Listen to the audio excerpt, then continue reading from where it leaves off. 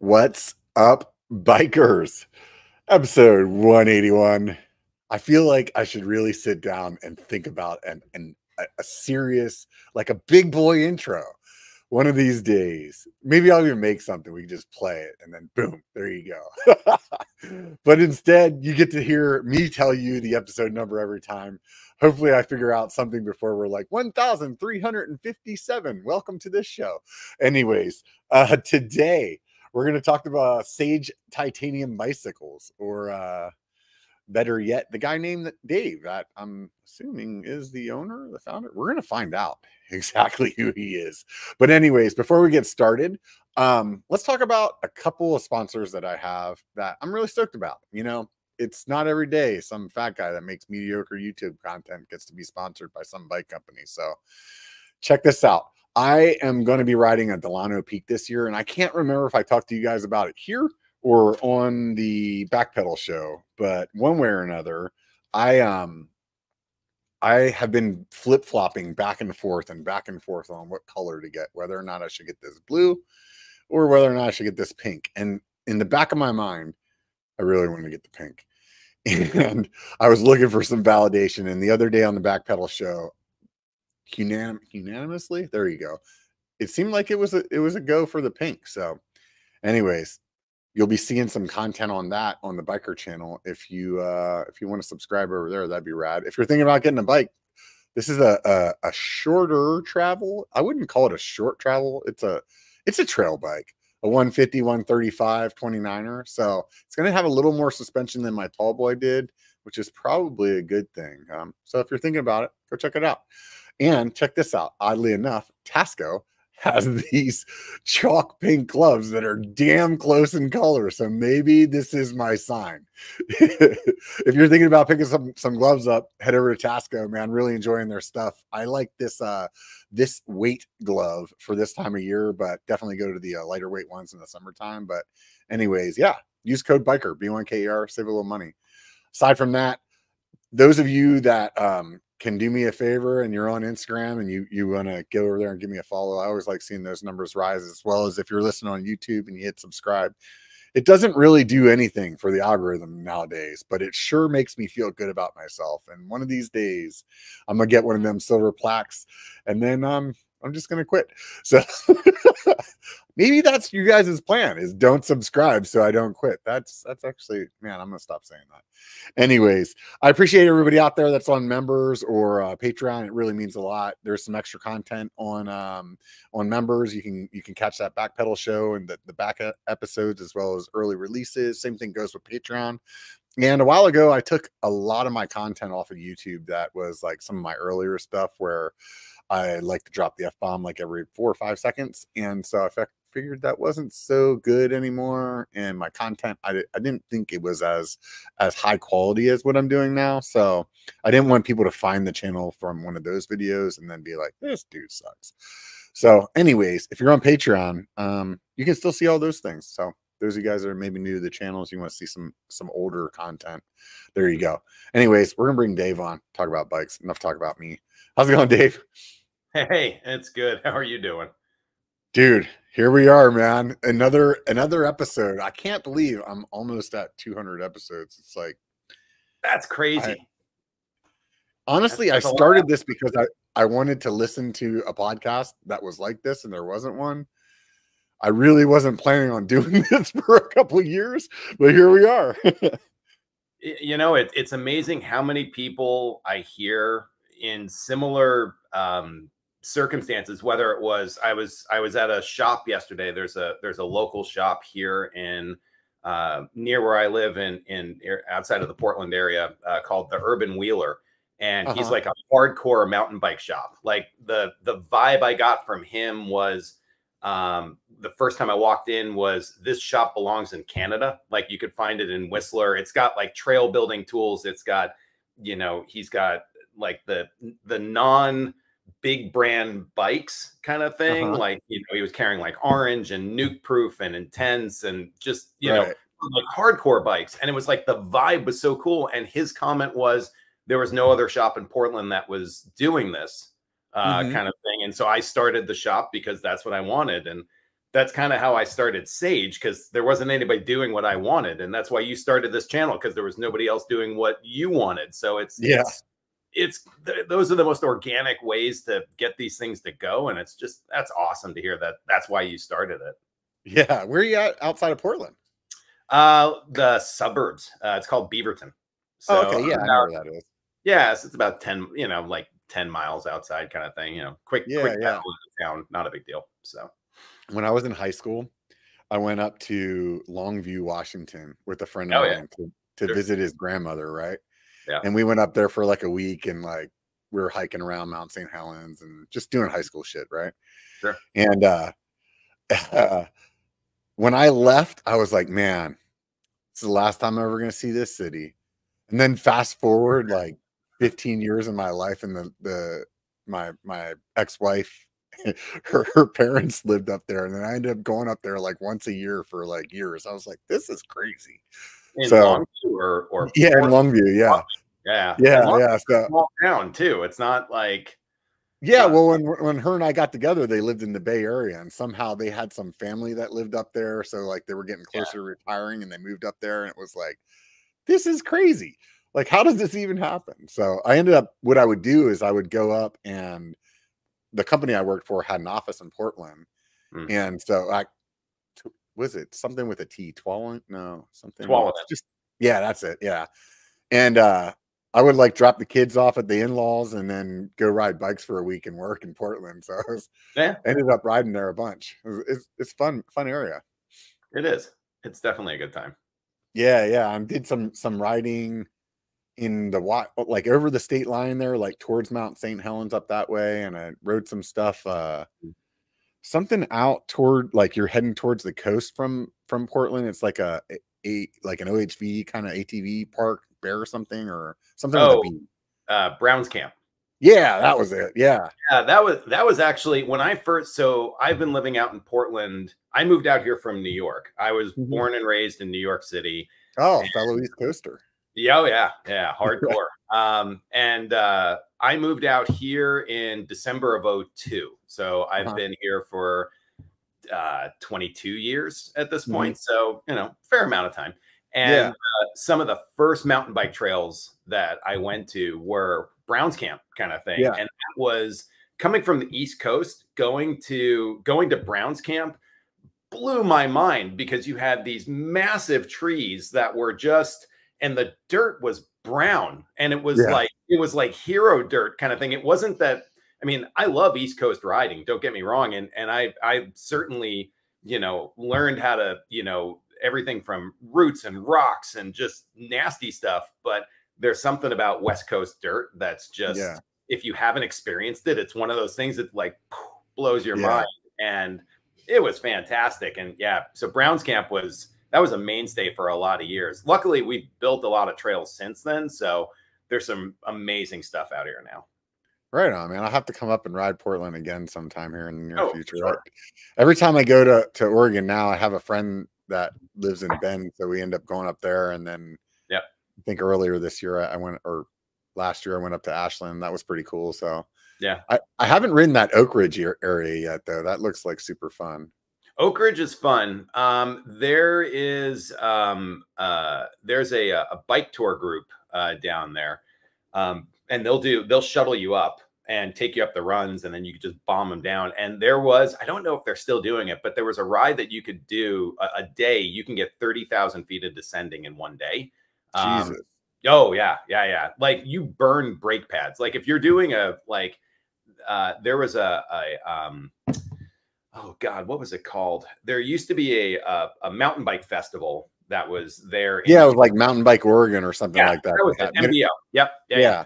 And if you were there for the weekend, it was recommended you would bring an extra set of brake pads if you were using your own bike, kind of thing, Wow. because it was just descending and descending and descending kind of thing. So it's fun. Oak Ridge has some really good stuff. It's So beautiful. are they just like rippers? They're like super fast runs, or is it like big, long, like Downeyville, for example, was like 4,000 or 5,000 feet of descending, but it's over, I don't know, 13 miles or so. So it's like, It's a little, it's a good mix in Oak Ridge. I mean, there's definitely some long ones for sure. That just, and it's a lot of natural built, you know, hand built terrain rather than machine built stuff. So Yeah, it's not so much burn. And I haven't been there in a few years. So if it's entirely possible they've built more machine built stuff or put more features in, but last I remember, it was more natural built terrain that was using really the contours, because you're just the contours of the land, because you're just in these just giant canyons of, yeah. you know, Yeah, I stuff. like the natural built stuff better.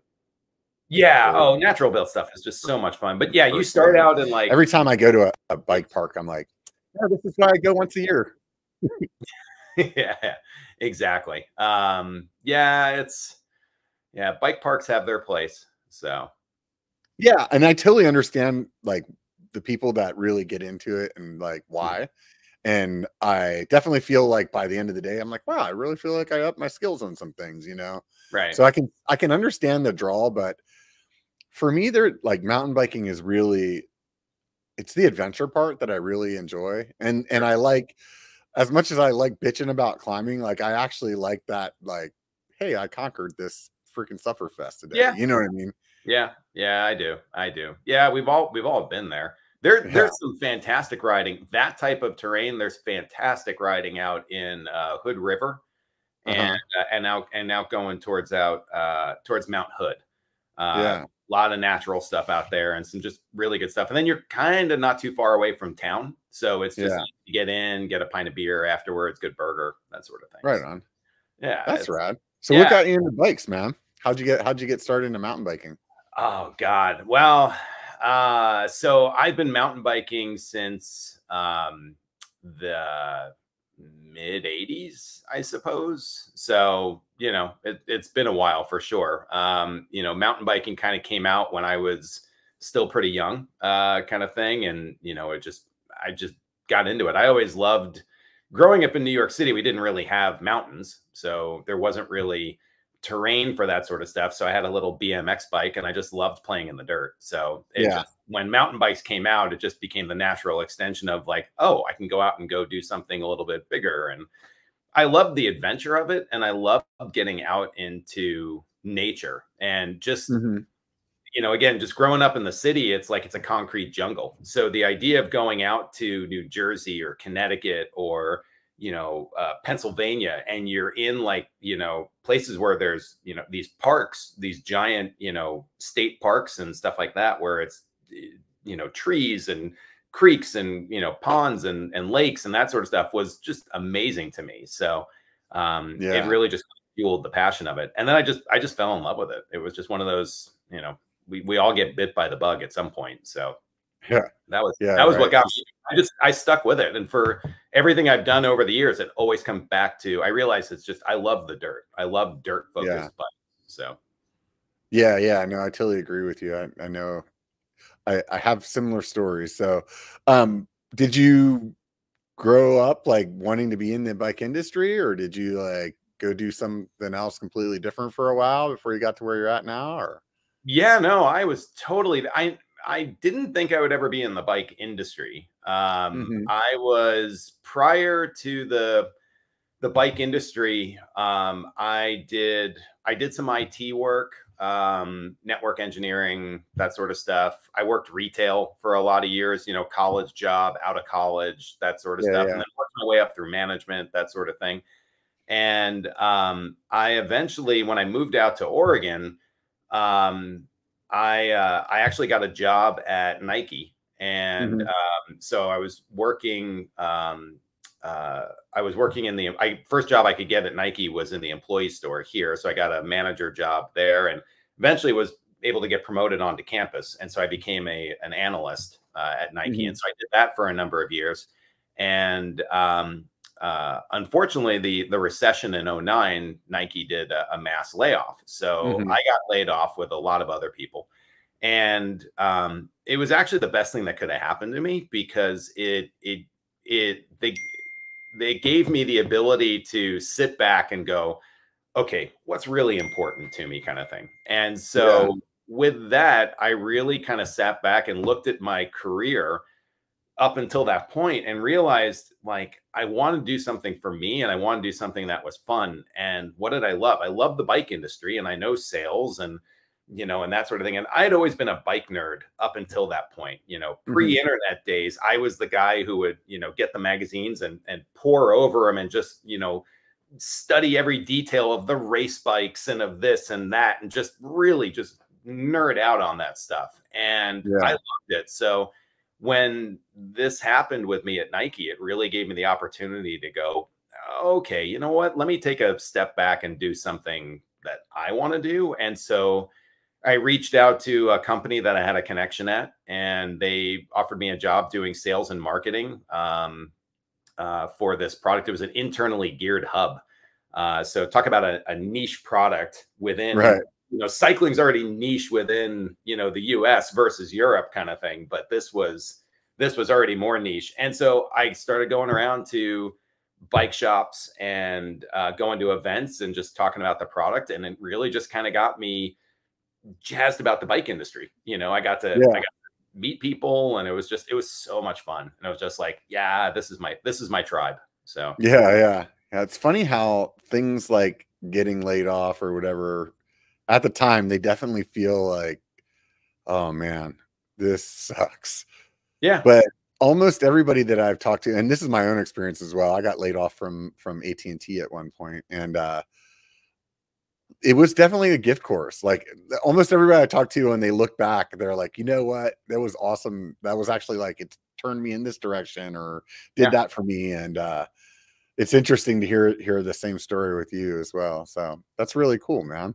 So Yeah. I mean, yeah. Sorry, go on. go ahead. Oh, it was I could have seen myself. My thought was I was going to retire with Nike. Like I Yeah, yeah, no desire to leave whatsoever. And this was just the perfect opportunity to go wake up. You need to yeah, kind of be out there and do something for yourself. And so yeah, yeah, no, it worked out great. I'm super happy with it. And so I do this full time now. And so it's been yeah. So you went where? How did you get from doing internally geared hubs to like, you know what? I feel like I'm gonna go ahead and try to saturate the market with another bike brand. Wait a so minute. Wait, you were like, hey, this is a niche product. Why don't I get really niche with bikes and do yeah, titanium? that was definitely the thought process of like how can I was already in this really fine little bucket. How can I make it smaller? But then I Right, can own that little fine bucket. That was kind of right. I was like, all right, how can I actually take over here? No, it was I was while I was doing the internally geared hub. I was just kind of, I was honestly, I got tired of, I'd always, okay, let me back up. When I was living in New York, I loved titanium bikes. Right. I never could afford one kind of thing. I was too young and they're just super expensive and, and all that sort of stuff. But when I would see a titanium bike ride by, that was just like, oh, wow, look at that. Like that's on the space shuttle kind of thing. Like it was Yeah, that yeah, kind of cool stuff. And so I yeah, always had this love affair with titanium. As you know, when I moved out to Oregon, by that point, carbon had become, the norm and everybody was buying carbon bikes and that sort of stuff. My first carbon road bike was a giant TCR SL0 or something like that kind of thing. Like it was a nice race bike and it was stiff and it light and it just shot forward. yeah, Like it was awesome.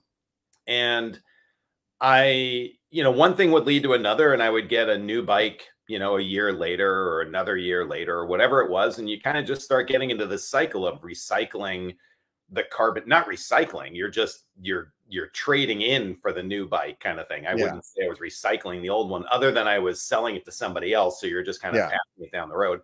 yeah, 100%. And so it got to the point where my last couple of bikes were I was riding some S Works Tarmacs as my road bike at the time. And I remember specifically, I got like the SL2 had come out and they came out with like this limited edition black and white paint job. And so I went in and I got that because I was kind of due for a new one or whatever. And I got it, and I showed up at the group ride, and everybody was like, ooh, ah, and all that sort of stuff. And you feel like the new kid on the block. And it was this limited edition. And then 3 weeks later, there was another limited edition that came out. And then next thing you know, somebody else is showing up with that, and it's the exact same bike, but it's a different paint job. And everybody is just like, at some point, I realized my bike was not special anymore. And it just didn't have the soul of because it was just, they were just being just churned out like that kind of thing. Yeah. And, you know, going back to like the 80s and 90s, the old Colnagos, Pinarellos, Bianchis, and, you know, even the US made stuff, you know, from other brands, even Schwinn Paramounts and that sort of thing, obviously clearly talking about road bikes. There was a soul to those bikes. There was something about those bikes that you held on to it, and it was a piece of, there was a piece of heritage there. There was a piece of legacy there that someone made with their own two hands versus carbon things that were getting stamped down a mold. Now, don't get me wrong. Carbon bikes are awesome, and they serve a great purpose. And I got, you know, I've had plenty of carbon bikes over the years kind of thing. I don't own any currently for obvious reasons. Right. I do have one alloy bike and one steel bike that are not Sage bikes, both mountain bikes. And, you know, you can ask me about that later if you want. But I just felt like at some point the carbon bikes just didn't have a soul to them. And I was looking around, and at that point I had made enough contacts within the industry. I knew where to order stuff from and that sort of thing. And I was like, I think I could do this. And nobody's doing titanium, or very few people were doing titanium. And so I was like, I think I could do this. And so started reaching out to a few different people. One thing leads to another. And next thing you know, it's like, hey, we've got a design. You got to think of a name for this. And so, you know, that's how it just started and snowballed from there. How'd you come up with the name? Oh, that's a funny one. So naming a bike model is hard. Naming a brand is, that's just, I don't like that. It's torture. Everybody, multiple friends, family members, everybody was giving me suggestions. Like they're throwing out, you know, people are giving me lists. Oh, I thought of these 5 things, or what about this, or what about that? Yeah. And you're trying to think of something that, you know, it got to the point that you're looking around going, what about, you know, phone bikes, or, you know, M&M bikes, or, you know, bottle of water bikes. Like you're just looking at stuff randomly. And so sure enough, as far as Sage goes, my wife was doing the same thing, and she was in the fridge one morning. I was eating breakfast. I'm in the kitchen. She's in the fridge and looking around, and she's like, what about milk bikes, orange juice bikes, Sage bikes, banana bikes, carrot bikes? Like she's just going through everything. She said Sage, so I give her credit for that. 3 weeks later, another friend, but she was thinking because she saw the herb or whatever, you know, the bottle of it, you know, Sage, oregano bikes. Like I think she was in the spice rack rather than the fridge. And a couple of weeks later, another friend of mine said Sage as well, but he was doing it from a color perspective. He was like, what about blue bikes, green bikes, Sage bikes? And, you know, so they both said Sage, but she said it was in relation to the spice. He said it in relation to the color. And because it was said that second time, it stuck with me. And my thought was, wait, sage wisdom, sage advice, say a sage person. I'm saying you're smart. Like this is a smart decision. There is a reason behind this. Like, why are you doing this? You're making a titanium bike because it's going to last for 30 years or forever kind of thing. It's, you know, the ride quality is there kind of thing. There's all these positive things. Like these are smart decisions. This is a sage choice. It just all clicked. And I was like, oh, and so there you go. So yeah. And then luckily it wasn't taken, right? Oh God. Yeah. Then you got to go through the whole trademark process kind of thing. Yeah. So luckily it wasn't taken. Yeah. So God forbid enough, you're looking for a domain name then too, right? Yeah. There was a bike shop in Texas that had sagecycles.com, and they apparently went out of business and were stiffing people on their orders. And There you go. so when I started Sage, I couldn't obviously take that domain name. And they emailed me. They're like, hey, you can buy it for, a lot of money. And I was like, Right. no. Yeah. $30,000 will sell you this domain name that means Yeah, nothing. which has a bad reputation attached to it. Like, no, thank you. And so, I came up with, I had a different domain name. It was like Sage Dash Cycles, I think .com. So I put a Yeah. dash in there or something to separate it. And I started getting all these nasty phone calls from people going, I ordered this, these wheels and this XT derailleur and this handlebar or whatever, and you haven't shipped anything. And I'm like, whoa, wait a minute. So time out. Not Maybe this. this Sage thing's not such a great idea. Yeah, no, I was like, no, not me. What the calls have stopped since then, and the other guy's long out of business, so it's not a worry anymore. But it really was. It was kind of funny in the beginning, and all I could do was just like, I'm really sorry. Like, I'd love to help you, but I can't. I'm not the same guy. And when people realized that, everybody was nice about it. But it was kind of funny in the beginning. So Yeah, it sounds like it. it was like, yeah, domain names and brand names are tough to find, and yeah. So when you started, it was probably like, I'm going to build a bike for myself and then I'm going to try to sell it to other people. I'm assuming something along those lines, or you're Yeah, like, yeah, yeah, it was. It's always been a matter of.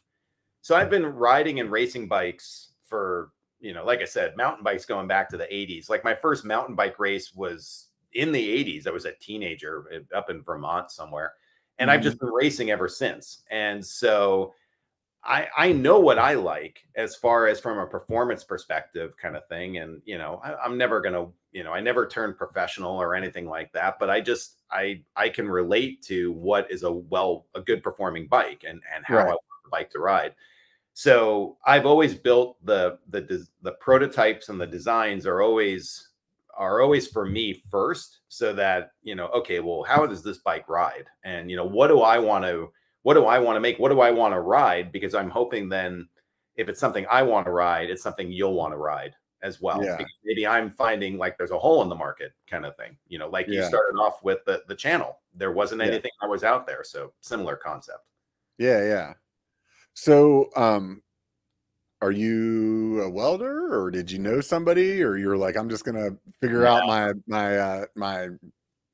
schematics and have somebody else do it? How'd you cross that bridge? Yeah, I made the choice early on that I've never picked up a welding torch. Freely admit that. I made the choice early on that I would work with people who were far more experienced and way better at what they do than what I would ever be. Because if I wanted to learn how to weld, and hats off to everybody who does it, but if I wanted to learn how to weld and I wanted to get this business up and running with everything else that needs to go on, from marketing to design to customer service and all that sort of stuff, I was either going to build too few frames in the beginning, and you'd eventually have to expand and pass off stuff, because this is my vision for the company, or you have to bring in other people to do other stuff, and it's still, I had to take a step back from everything. Go, okay, well, what's more important for me? And for my time as an analyst at Nike, I looked at everything that was in front of me from a supply chain perspective, and was like, okay, I know how to run this kind of thing. Yeah. Like, so that was where my strength lied. So I work with people that are strong with what they do, and it's worked out well in that regard. So when you're first starting out, do you like just find some local place, or did you have some kind of connections with like somebody overseas, or like how did you like bring your first model to market? The first model to market. So I reached out to a local builder here in the Portland area in the very beginning, and asked him if he could help, because I didn't know anything about bike design in terms of angles and geometries. And, I know what a road bike looks like. I know what a mountain bike looks like. But if you start getting into the numbers and reach and stack and, effective top tube and, all that sort of stuff, like, that was, at the time, it was game over. I've come a long way since then, but Yeah. in the beginning, I didn't know any of it. So I reached out to a local builder with the idea of, hey, can you can you design these bikes for me? This is what I want them to do. And so he said, sure. And the very first year of business, he had a contact of a factory in China. And so Mm-hmm. the very first year of bikes of Sage were all made in China. And Mm-hmm. so the idea was, it was great, from the standpoint of, you're getting these low cost bikes, and they're making them, and supposedly they were good quality, and that sort of thing. But the reality is that there's good factories and there's bad factories, and that's anywhere, Mm-hmm. and that sort of thing. And so the Yeah. prototypes that we got were all good, and the first batch of frames we got were good, but the second batch got a little worse, and the third Yeah. batch got really bad, kind of thing. And it was just like, after that, I was like, no, I can't do this anymore. And so I stopped that and made the decision to switch to Made in USA in 2014, because I started the company in 2012. First frames were 2013. So 2014 was Made in USA, and then I've been Made in USA ever since. Right on. So, that's been great. But it's at some point you got to kind of look at the scale of things. And, it's interesting, there's great stuff that comes out of China, iPhones, Yeah. kind of thing. It's, you get good stuff that comes out, and you get bad stuff that comes out. It just depends on where you go. And so it's finding the right partners. And now that I've been in this side of things a little bit more, I've gotten to expand my knowledge base of who can do what and that sort of thing. And there are great partners over in Asia, and a lot of, and the stuff is handmade over there. So it's not a bad thing in that regard. So it's just it kind of depends on what you're looking for and that sort of stuff. But yeah. So what was the first thing that you brought out? Just like a hardtail mountain No, bike or a road mountain bike? bike took a little while. No, the very first bike, I had 3 bikes in the beginning. It was a cyclocross bike, a road bike, and then kind of a precursor to a gravel bike. Drop bar bike with bigger tire clearance, but the geometry was a little different than a cross bike. And those were the first 3 models out of China, and then the first 3 models here in the US. And it took probably about 2017. So probably about 3 years, 2.5 years or so, for me to kind of settle in on what was going to be my first mountain bike.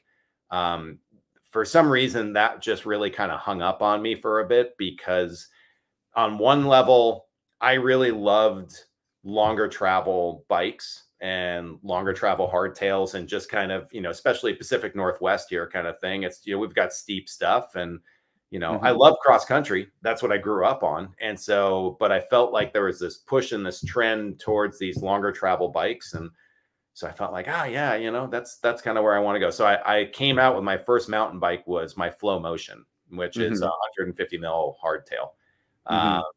And then after that, and that was doing well, and people were liking that, and that was doing really well. And then I got a request from a customer about a year or so later for a cross country bike. And I was like, you know what, this would actually be kind of fun to do, because I have to do the research on it anyway, as far as figuring out what the geometry is going to be and that sort of stuff. And so I came up with the concept of doing a World Cup style cross country bike. Like, rather than like, it's just going to be like a normal, I'm like, no, let's make it a World Cup bike, like same sort of race ready, like that's what it is. Yeah. Just came out with that bike, and the guy loved it so much that I built one for myself as well. And I loved it so much. I was like, oh my God. And I was like, okay, this is a model. So that became the Optimator. So now I had a 100 mil travel bike, and I had a 150. So I needed to make a Goldilocks bike. And so that became the power line of the 130 travel. And that bike's just a ripper as well too. So it's just kind of, that's where things have landed. It's kind of funny. Yeah. So similar to you, whenever you were first looking at titanium, just look, you're like, that just looks rad, and I had a similar experience. Like, I never really knew why titanium bikes were sought after. Like, I never actually had a conversation with somebody and was like, why do you choose a titanium bike? You know what I mean? Sure. But it was like I had met somebody, and they had a titanium gravel bike, and I just remember looking at it and was like, man, that thing just looks really cool, like Yeah. timeless cool. You know what I mean? Like DeLorean cool. You know, it's like that Oh, just thing sure. just looks rad. You Yeah. know, and that's about where I packed it up in my head and just left it there. You know, and later on down the road, I got into roadish gravel kind of stuff, and Mhm. I kept thinking, man, if I could have any bike to ride like in this kind of stuff, it would definitely be a titanium bike, but zero idea of Mm. how it rides or anything, just Sure. because like it just looks fucking cool, man. You know? Yeah. So when I have a titanium gravel bike now, and What are you riding? I have a black heart. Nice. Yeah, and it's the actually it's like the all-road bike, so Okay. it's perfect for what I do, because like I like to say that I ride gravel, but mostly I'm riding road, Sure. and there's like these occasional spots where it's like, oh sweet, look at this, you know. And um realistically though, I'm a mountain biker, and when I'm riding gravel or road, it's just to like get exercise out my front door instead of being on a trainer. But when I first started riding that bike, it really like there's some things that really blew me away. And I like I said, I had zero expectation of what a Thai bike was. Sure. So for people that don't know or haven't ridden a Thai bike, like how would you explain that characteristic of why they should consider a titanium bike?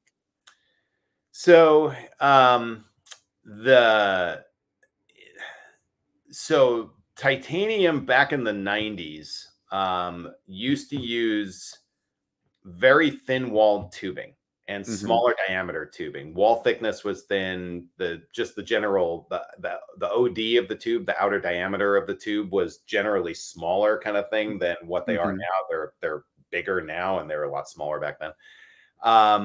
And those bikes, for lack of a better term, rode like what was called a wet noodle. Like you could just put the power down on the cranks and the bottom bracket would kind of swing around like this kind of thing on you. And Hmm. it just, they titanium bikes were plush and compliant, but maybe not necessarily for the right reasons back then. Yeah. Modern titanium bikes now, the tubing diameters that we're using thicker wall diameters, and then the outer diameters of the tubes themselves are actually bigger.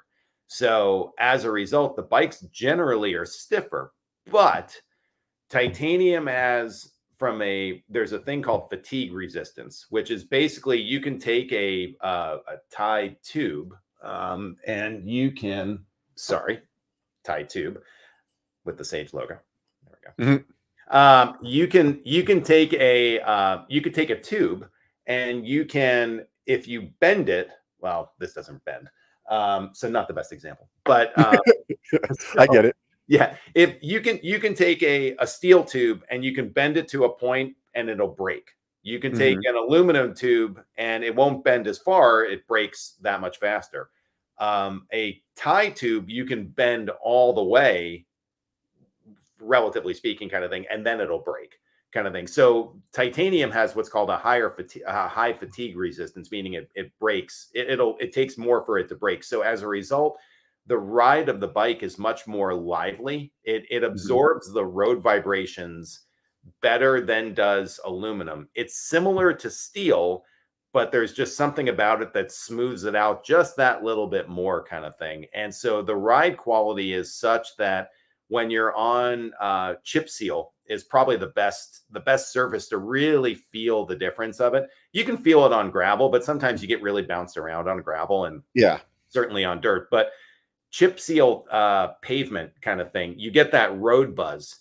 On a carbon bike, it may transmit right through, and you feel every single little piece there. The aluminum bike, maybe it's a little bit better. Steel bike's going to be better for sure, but a tie bike, it just smooths it out. That it's just like, oh yeah, you don't even really notice you're on chip seal, kind of thing. Yeah.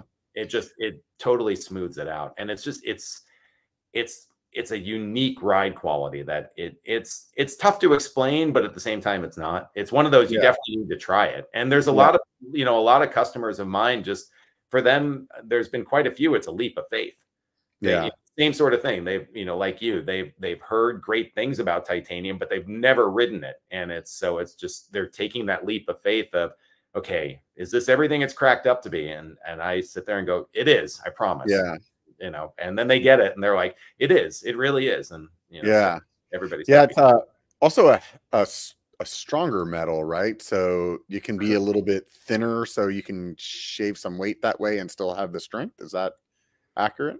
You can, I think, up to a certain point, though, you're really kind of splitting hairs. Like I use straight gauge tubing for all of the bikes, kind of thing. I'm not using any butted tubing, kind of thing. And that's, the butted tubing shaves a little bit of weight, kind of thing, and it does give the ride a little bit more compliance, kind of thing. But I tend to personally, from a design perspective, I like having a stiffer frame so that when you put the power down on the pedals, the response from the bike is that much quicker.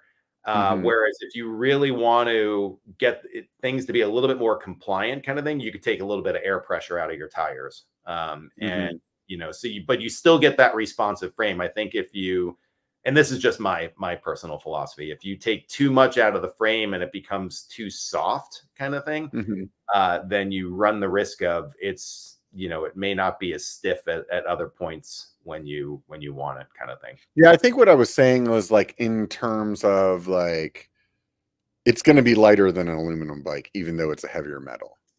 They're close. They're pretty darn close. It's I don't think it's too far off. I think you could make it lighter if you really wanted to. There's also light aluminum bikes. I think they're pretty close. I mean, it's not enough to be. It's negligible. Yeah, I mean, if it's a pound at the most, it's like it's only 454 grams. It's not really a lot. Like, I can cut out one donut a week and I'll be okay there. Kind of. So what about in terms of weight compared to like carbon? Are they similar, or?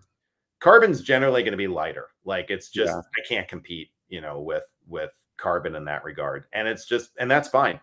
Carbon, go do your thing, and that sort of stuff. And that's okay. There's nothing wrong with it. Carbon can be engineered to be super stiff and super strong in specific areas, directions and uses for how the fibers are laid down and how they're woven together and how they're, they're bonded together and that sort of thing. And so you can make it really light and really strong in certain places or you can overbuild it in others, and you can make it, thinner over here. And just, there's a lot of stuff you can do with carbon that you can't really do with titanium, because realistically you're dealing with, tubing. And as a structure, a tube you don't get much stronger than this. A round tube is pretty much as strong a structure as you can get. I'm trying to zoom there on the camera.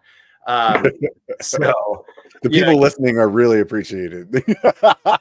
It's funny. I listen to podcasts all the time, and I realize I'm doing that now. And you realize people are doing that. They're like, "Oh, look at my hand signals," and it's like, "No, I can't see anything." It's all right. I'm just teasing you, man. Sorry for everybody listening. Yeah. So I think, in general, their carbon is going to be lighter, but is the ride quality going to be better?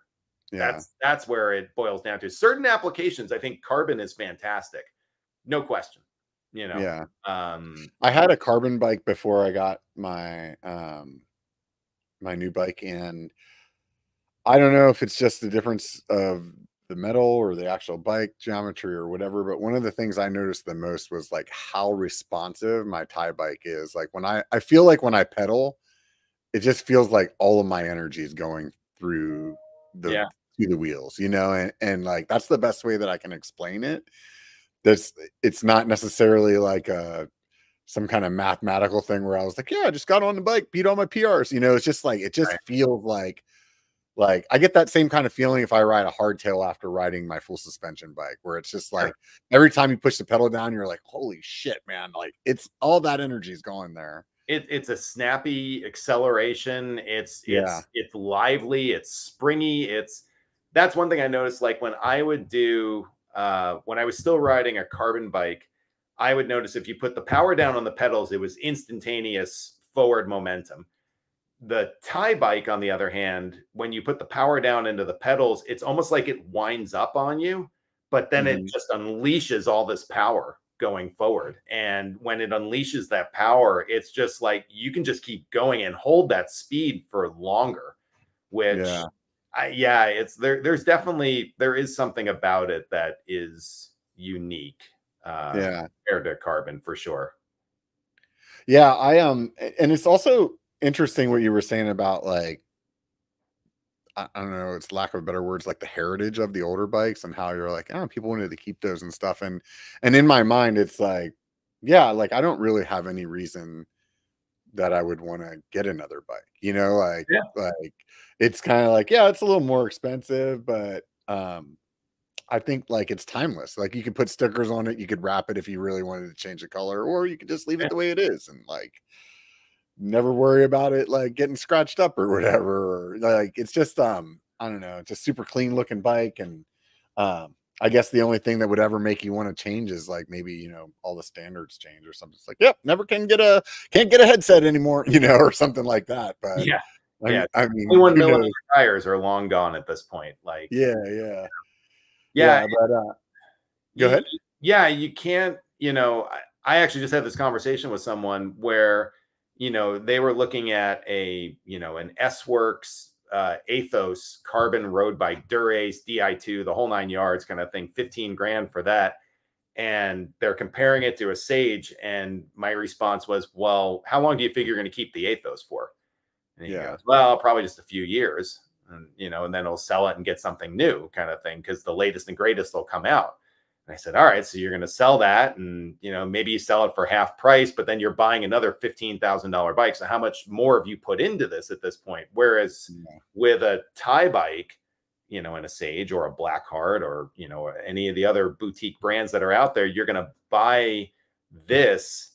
And to your point, maybe you're just going to change the drivetrain yeah, wears out, but you're going to keep the bike. yeah, You're not necessarily changing the bike out kind of thing, but you may just change and update components as you need to, and you may yeah, not. You may just keep that bike, but you're going to keep that bike for the amount of time, for maybe 15 years or 20 years or something. And yeah, how many carbon bikes have you bought within that same window of time, kind of thing? yeah. So from an investment standpoint, you know, as you said earlier, yeah, tie bike's a little bit more expensive up front, but if you keep it for longer, it actually works out to being cheaper in the long run.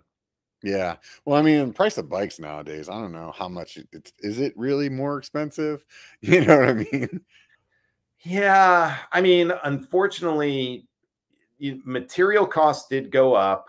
Yeah. Shipping costs went up, and this is all during the pandemic, right? I Yeah. mean, it was just the pandemic kind of But I exacerbated mean, stuff. like in the scope of things is like you can still get a tie bike for like 4 or 5 grand, right? You can Yeah, get maybe a nicer carbon bike, like nicer in like air quotes with maybe better components or something like that. yeah, But at the end of the day, like the price point isn't like it's not like we're talking about a five. All mountain bikes are 5 grand, and the Thai ones are 10. You know what I right, mean? It's it's right. it's like it's like a nominal amount, at least in my eyes, the way I look at it.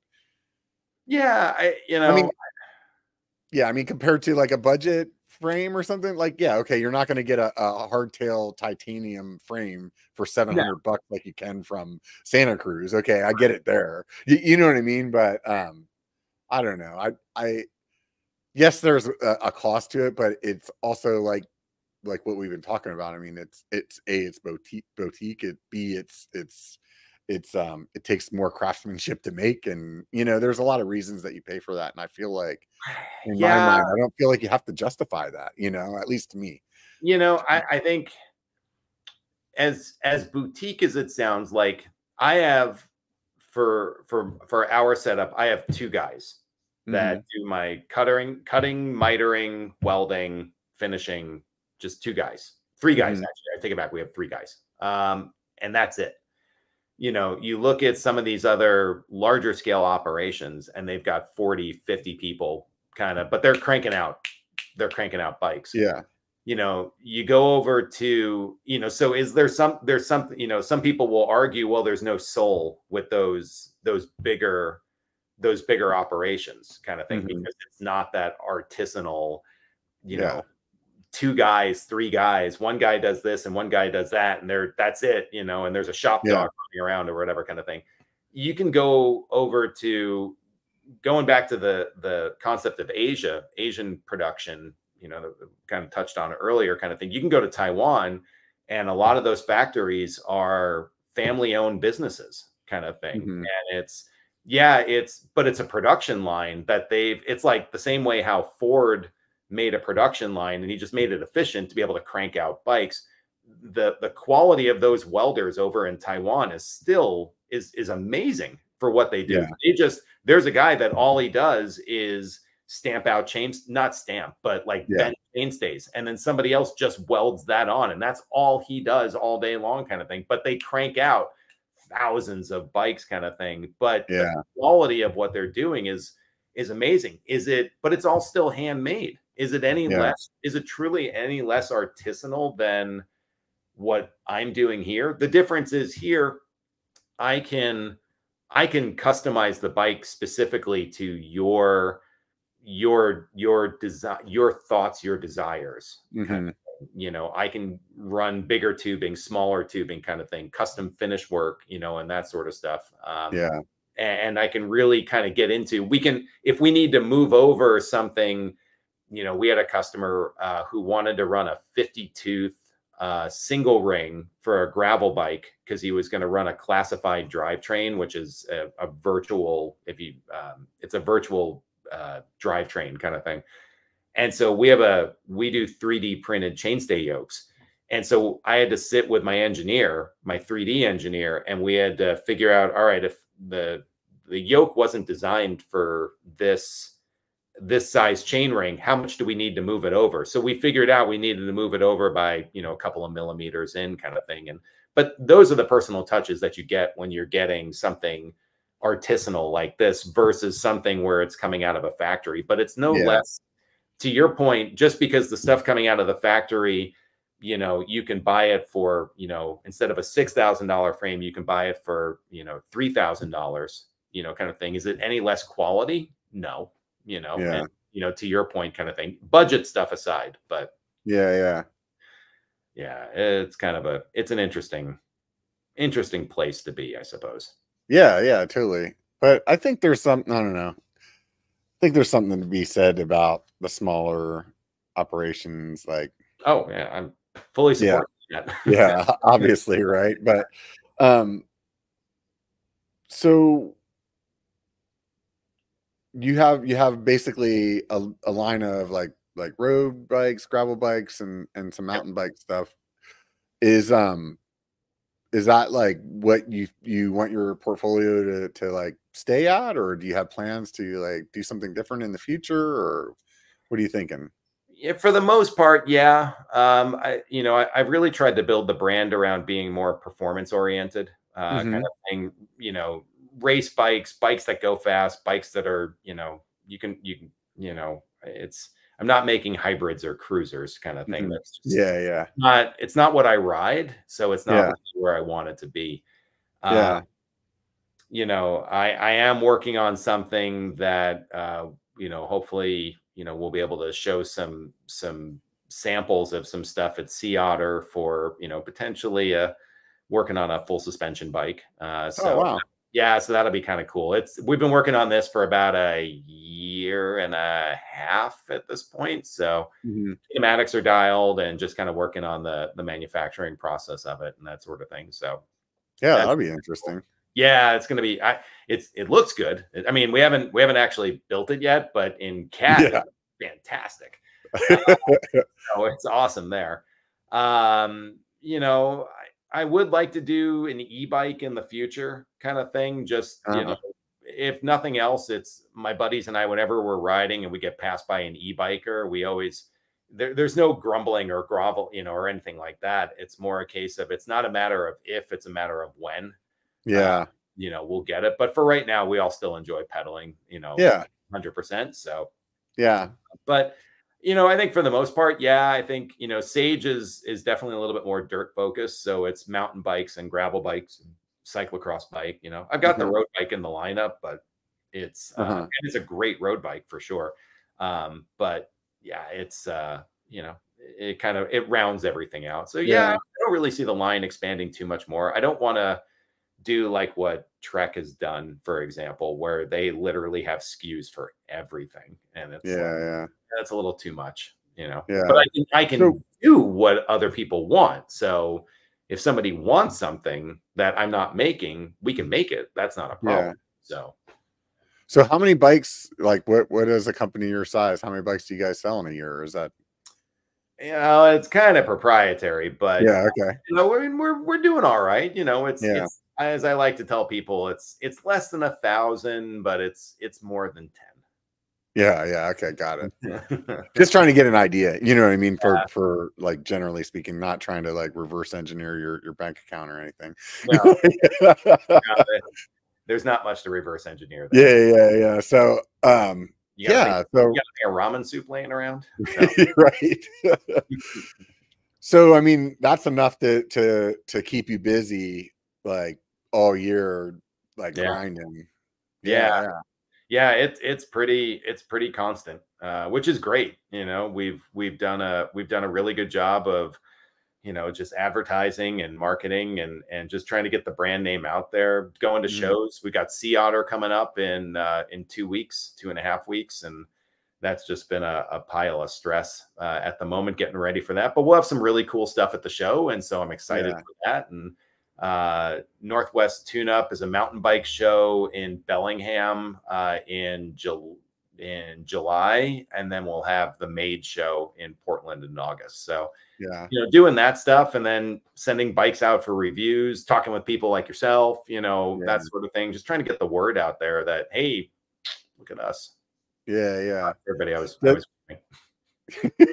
it's all right.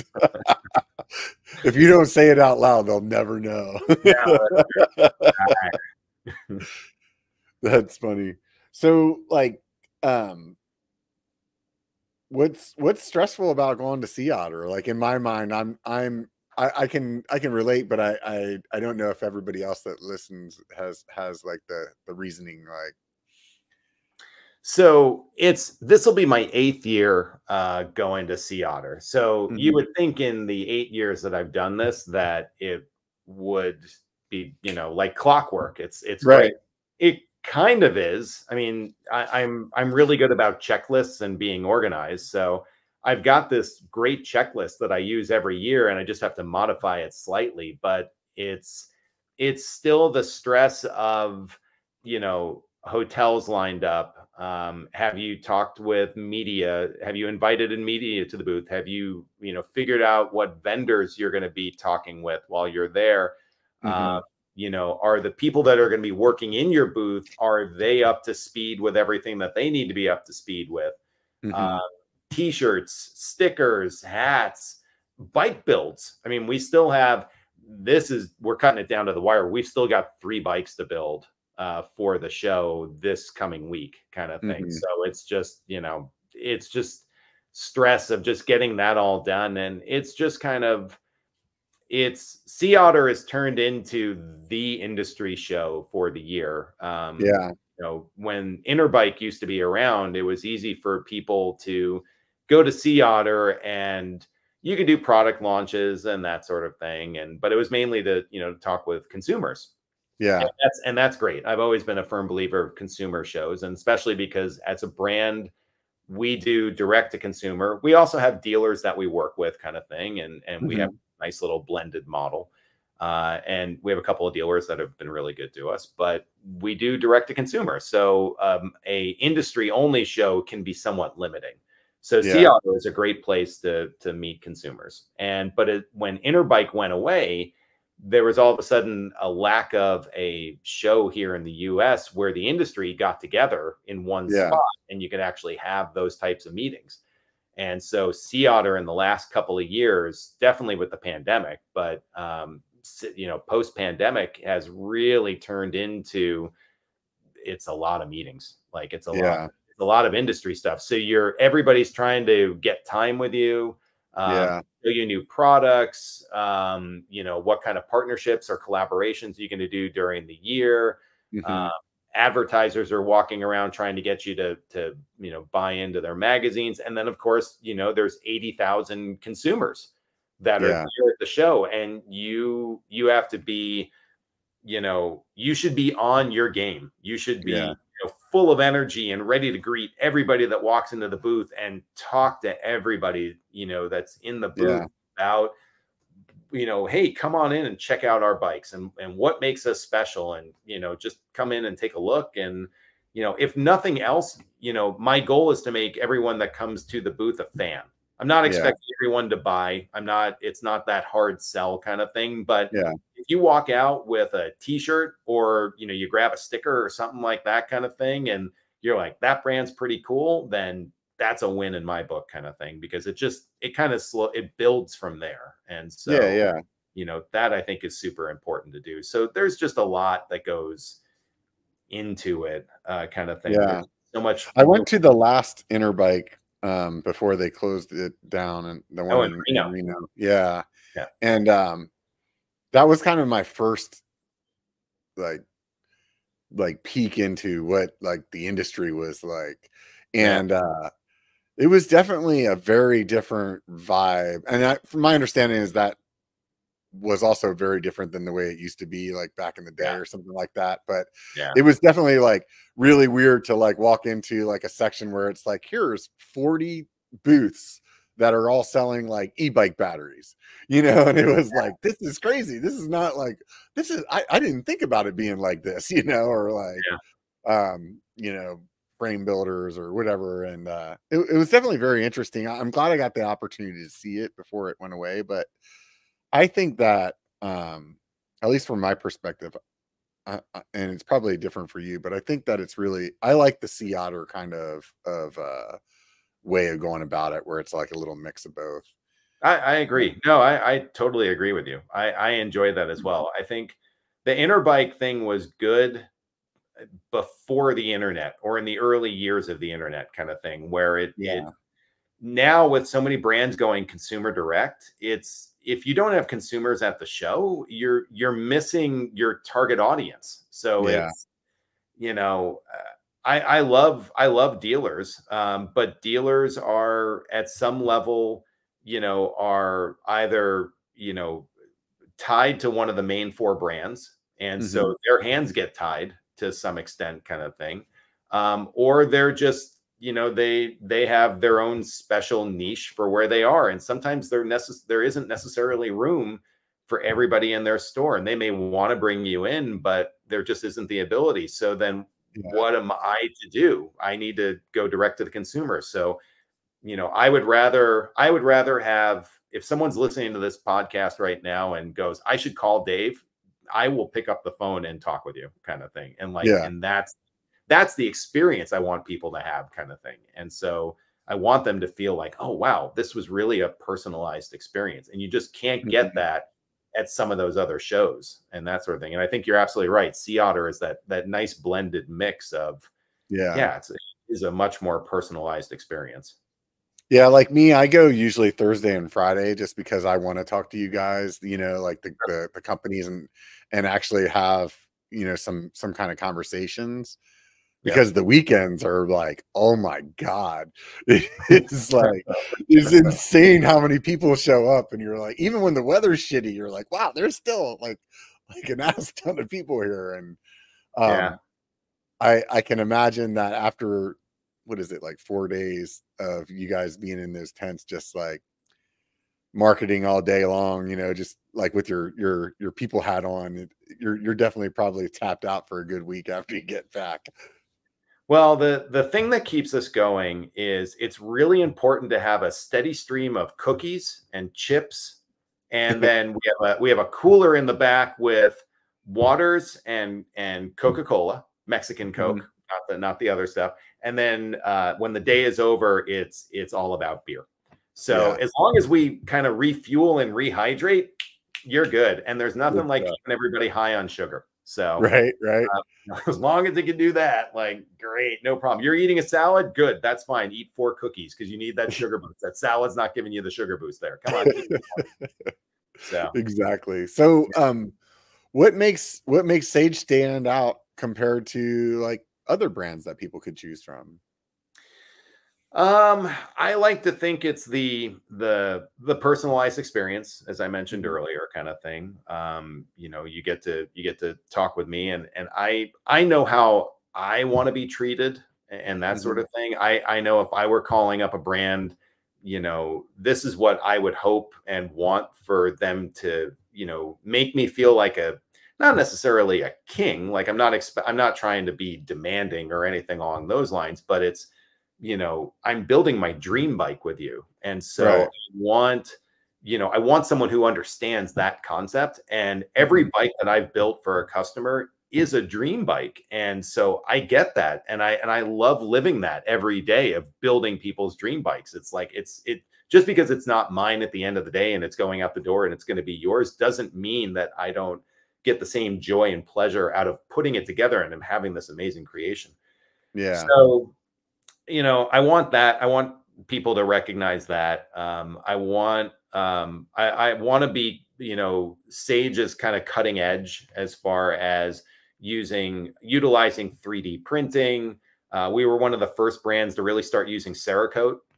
Mhm. You know, and you know, for we've been using it for quite a number of years just because of the durability of it and what it can do. So, you know, finishes and just the artwork that we do and you know, trying to make every bike unique and personalized. And it's, you know, Mhm.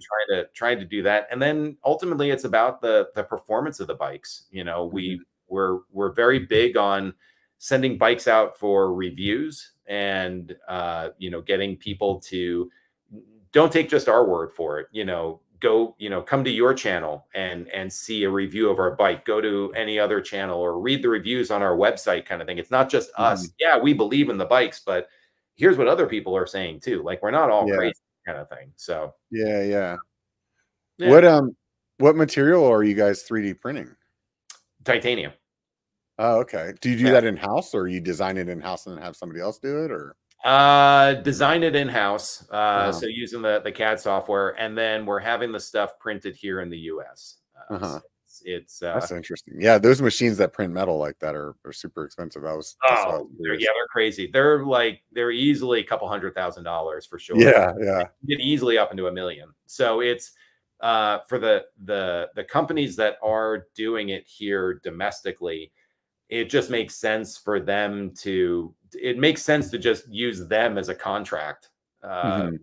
manufacturing because then I don't have to own the expense of the machine because the thing is when you own the machine at some point that machine is going to become outdated and Yeah, new technology is going to come along that is going to make the prints better, whatever is going to be better about it kind of thing.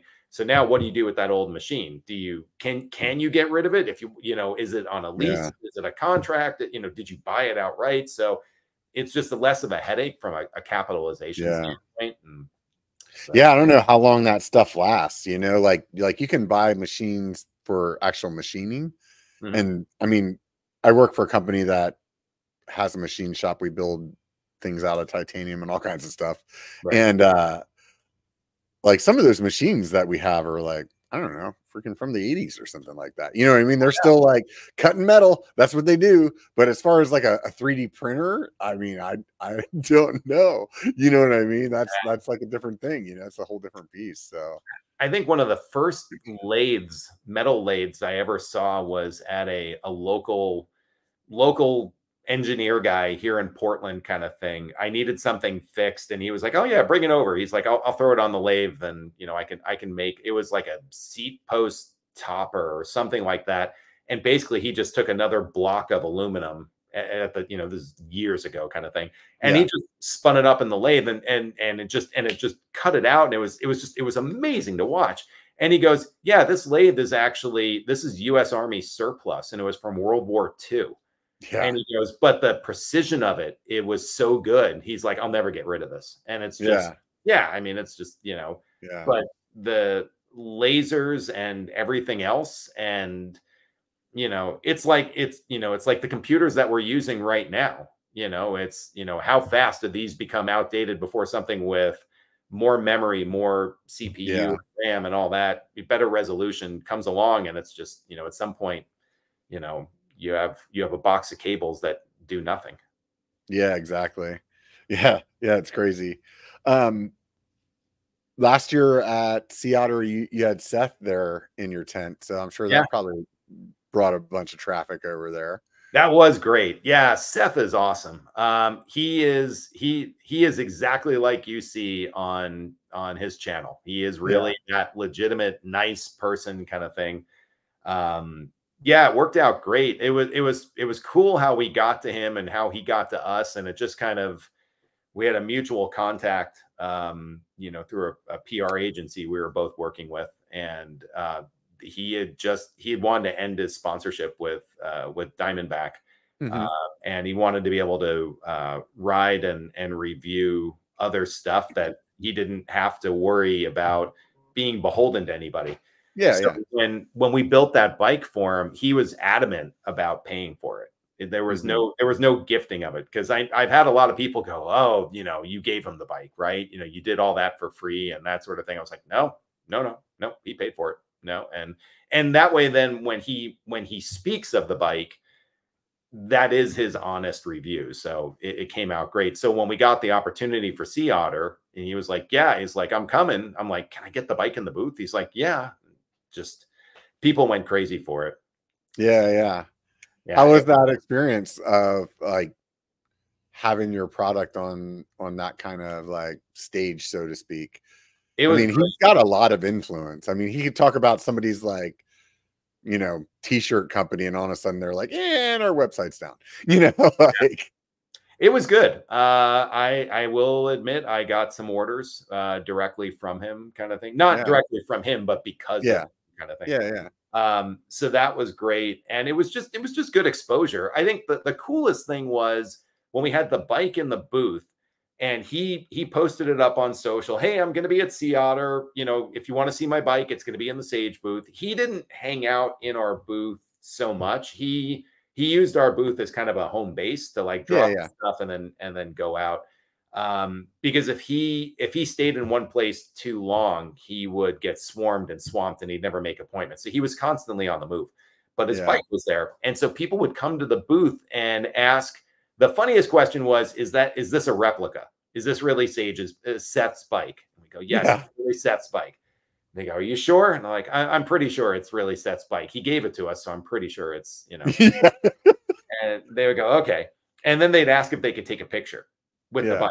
And so people were doing that, they were getting all selfie with it kind of thing. It was yeah, really kind of funny to watch. And it was sweet at the same time. And even at other shows later in the year that I did, we were at Northwest Tune Up as I mentioned earlier, a mountain bike show up in Bellingham. People were coming up and going, "You built Seth's bike, right?" I'm like, yeah. And they're like, "Oh my God, what's that like?" And he talked about this and he talked about that. And more than happy to chat all about that sort yeah, of stuff. And it was just people love learning about the bike and learning about why he liked it, and why he did what he did, kind of thing. And it was a really cool experience, kind of thing. And yeah, yeah, it raised awareness for Sage, and that's all I can ask for, kind of thing. yeah, Other than the fact that honestly he loves the bike. My biggest fear was that he would call me up on the first day and go, "You screwed up," or yeah. something like that. I don't think he would have done that, but he called me up, and the story is that he called me up and he goes, "Dave, we need to talk." And it felt like I was being called to the principal's office. And oh God. And I just kind of hung my head low and was like, oh, this isn't going to go well. And he Here we goes, go. yeah, he starts it out with, he goes, "You've ruined me." And I was like, oh God. And he goes, "For non-custom bikes." And then he just starts going off about how he loves the bike. And it was like, Yeah, my heart skipped a couple of beats. Like I'm pretty sure I had a heart attack if I was actually, feeling yeah. for anything. But my heart got back into rhythm and I was okay. But yeah, he loved the bike. I'm sure for him too, because he's pretty short. So I Yeah. would imagine that there's a lot of like, oh, to make this bike, what we do is we design it for tall people, normal size people, and then we just shrink it.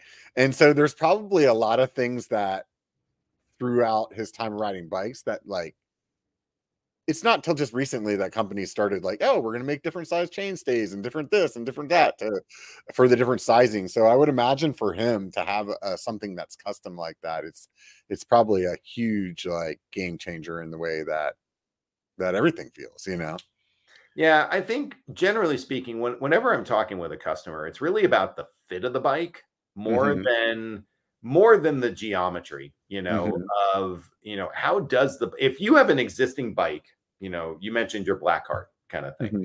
If that black cart fits you, I'm not talking about the geometry, but you Yeah. feel comfortable on the bike. Your neck doesn't hurt, your shoulders don't hurt after really long rides, your back doesn't hurt, your knees Yeah. don't, whatever. Like you just feel like you feel great. Now, the bike may handle. No bike has felt that way to me since I was like 20, but I think it's just because I'm old. No, no, yeah, I'm yes. joking. I'm joking. I'm totally joking. I know. We as we get older, for sure, we are definitely less flexible. The stems Yeah. are going more upright, kind of thing. Yeah. At some point, we're all just riding like those penny farthings from back in the 1920s. And but it's really about the fit of the bike Yeah. and your contact points, where your Yeah. handlebars are, where your seat is, and where your pedals are, all in relation to the bottom bracket, and just Yeah. how your body fits on the bike. And if you're comfortable on your existing bike, whether or not you've had a fit, I can then either replicate the fit of the bike, but then put it on my geometry. So the bike is going Mhm. to handle like a Sage, but it's going to feel like your Blackheart in this Yeah. Yeah. instance. Yeah. Yeah. And when you get on it, you're going to have that immediate feeling of like, oh, my body feels exactly like it should. Like I feel great on this bike because I felt great on the Blackheart, but the Yeah. bike ride's different because the angles are a little different and it's snappier here or it's quicker handling there. And all of a sudden Yeah. you see the difference between the bikes. And Yeah. so, with Seth and especially, other people, the smallest rider I ever built a bike for, she was 4'11" or 5 foot. Like it was really small, and toe Yeah. overlap was an issue. But we made some changes, and she loves the bike, but it was shrinking it down. And not all riders, just because you're 5 feet tall or you're 6'6", and I built a bike for a guy that's 6'8", so I've done everything in between. Hmm. The bikes are different, and the where you're based, you shouldn't have the same length chain stays between those two bikes, using that as the example you brought Yeah. up earlier. Yeah. Like it should be different because your center, your where you're centered on the bike is different for each individual person. You have to take into account wheel size and all that sort of stuff. And it's not, you can't just, cookie cutter the whole thing and that Yeah. stuff and expect it to work. I mean, but at some point, that's what production bikes are. They're cookie cutter. It's, Yeah. you try and come up with a good geometry, but it's not going to work for everybody. And that's why some people need custom. Yeah. Do you guys do more custom than like just people come and order, or is it kind of a split Yeah, down the we middle? Or so we actually did for quite a number of years. We did mainly production runs. And hmm. so it would be stock sizing, 52, 54, 56, small, medium, large, etc. Hmm. And we were doing those for quite a while. And then slowly but surely, the custom side of the business just kind of started picking up on its own.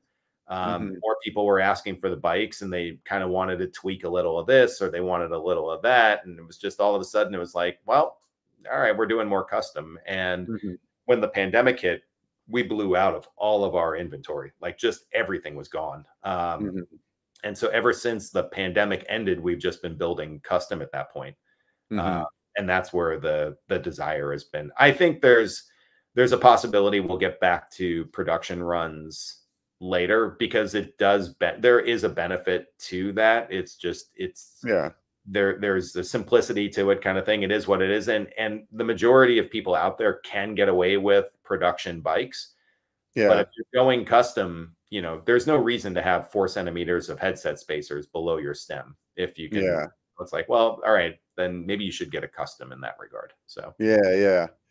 Yeah. I mean, I'm sure there's a number that you can figure out, like, hey, I can order this many like cut like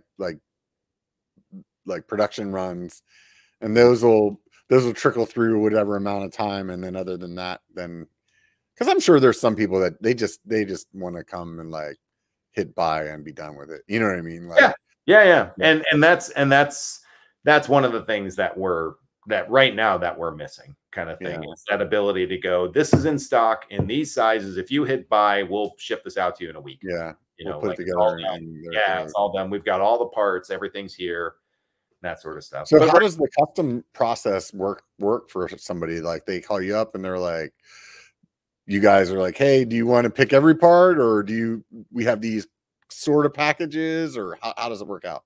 Yeah, it's both, actually.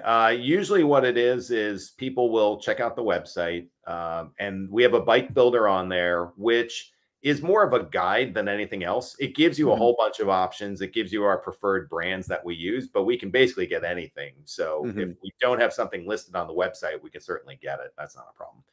And what the person will end up doing is they'll usually do some research on the bike, kind of start looking at like, well, I'm interested in this, I'm interested in that. And then they'll usually make a phone call or an email of, you know, hey, how do I do this? How do I get, I'm interested in this build, or I'm interested in this setup. You know, what's the process, kind of thing. And so inevitably it's me that usually is answering the phone, kind of thing. And I get copied on all the emails that come through the general folder. So I'm usually responding. So I'm your customer service guy in that regard. And we'll basically go through, I'll answer your questions about, you know, why this design over this design, what are you intending to do, and that sort of stuff. Do you have a budget that you want to hit, kind of thing? You know, what's important to you, kind of thing. Some people have no budget, some people do. Doesn't matter. You know, more than happy to help everybody. And once you kind of feel comfortable with where it's going to go, and all right, well, here's going to be the number. There are some people that will buy directly through the website, and they'll pick out everything they want. I want a 56 gravel bike, and I want it with these parts and these wheels, and comes out to this price, and they just hit buy, and that's it. It's done. Like, okay, great. After that, I will call you and go, okay, here's the deal. You know, this is where we're at, and this is what it's going to be, and all that sort of stuff. But then for those others that have called in, you have the option, if you want, that you can also just put down a 50% deposit, and then the balance is due prior to shipping. So if we have any sort of changes that we're making during the process, then the final invoice is, you know, reflected accurately, kind of thing. For the person who paid full up front, it's the same thing. They just don't have to make a payment at the end, kind of thing. Kind of, you know, that sort of thing. But then, I mean, there's a lot of emails that go back and forth. If it's a custom frame, what you'll do is you'll either go get a fitting done. If you're here in Portland, I have a fitter that works with me that I send all of my clients to. So if you're here, I'll send you to him.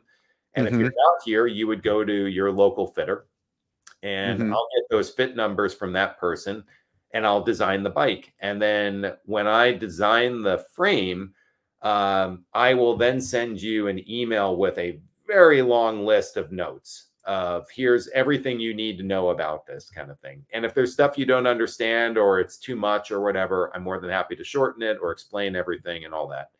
And basically we go through the process of, this matches, this doesn't match, and this is why it doesn't match, or we need to change this or change that, or maybe you just don't like the way it looks for whatever reason. You weren't happy with your fit, and well, this is the bike that, based on your fit, this is what it looks like, and this is what we have to do. So we talk it through and we go through it. Ultimately, in the end, you have final approval over what the design is going to be. So I don't build anything until I actually get an email from you saying you have approved the final design. Once that's done, then it goes to my welders, and they build the bike, and then we build it up, and there you go. So like how custom is custom? Is it like, I want my chainstays to be this long, and I have this much reach, and I want my my brake mount to be like a 203 native or something, like what all, like that is where it goes. Yeah, All those places. all of that and the above. And I actually think there was someone I saw on the Instagram post you put up earlier was asking about single speed, and the Mhm. answer is yes. We can do all of our bikes as single speed. Like that's not a problem. So Yeah, yeah. we use slider drops there. So yeah, we can do all of that above. So if you want this length, chain stays great.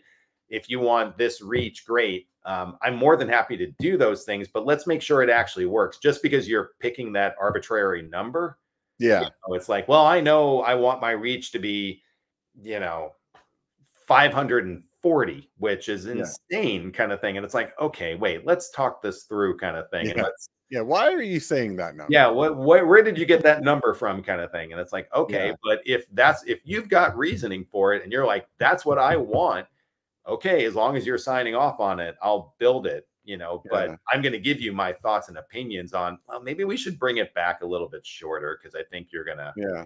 you're going to appreciate that kind of thing. And, yeah, Do you know the guy that's doing ministry yeah, bikes? yeah. Yeah, I think he's in your area too. For I some want reason, to say Idaho, I thought he was in that Oregon area because maybe. maybe not. Yeah, I maybe I'm thought it remembering was wrong. Idaho. It's close. He's in the general vicinity.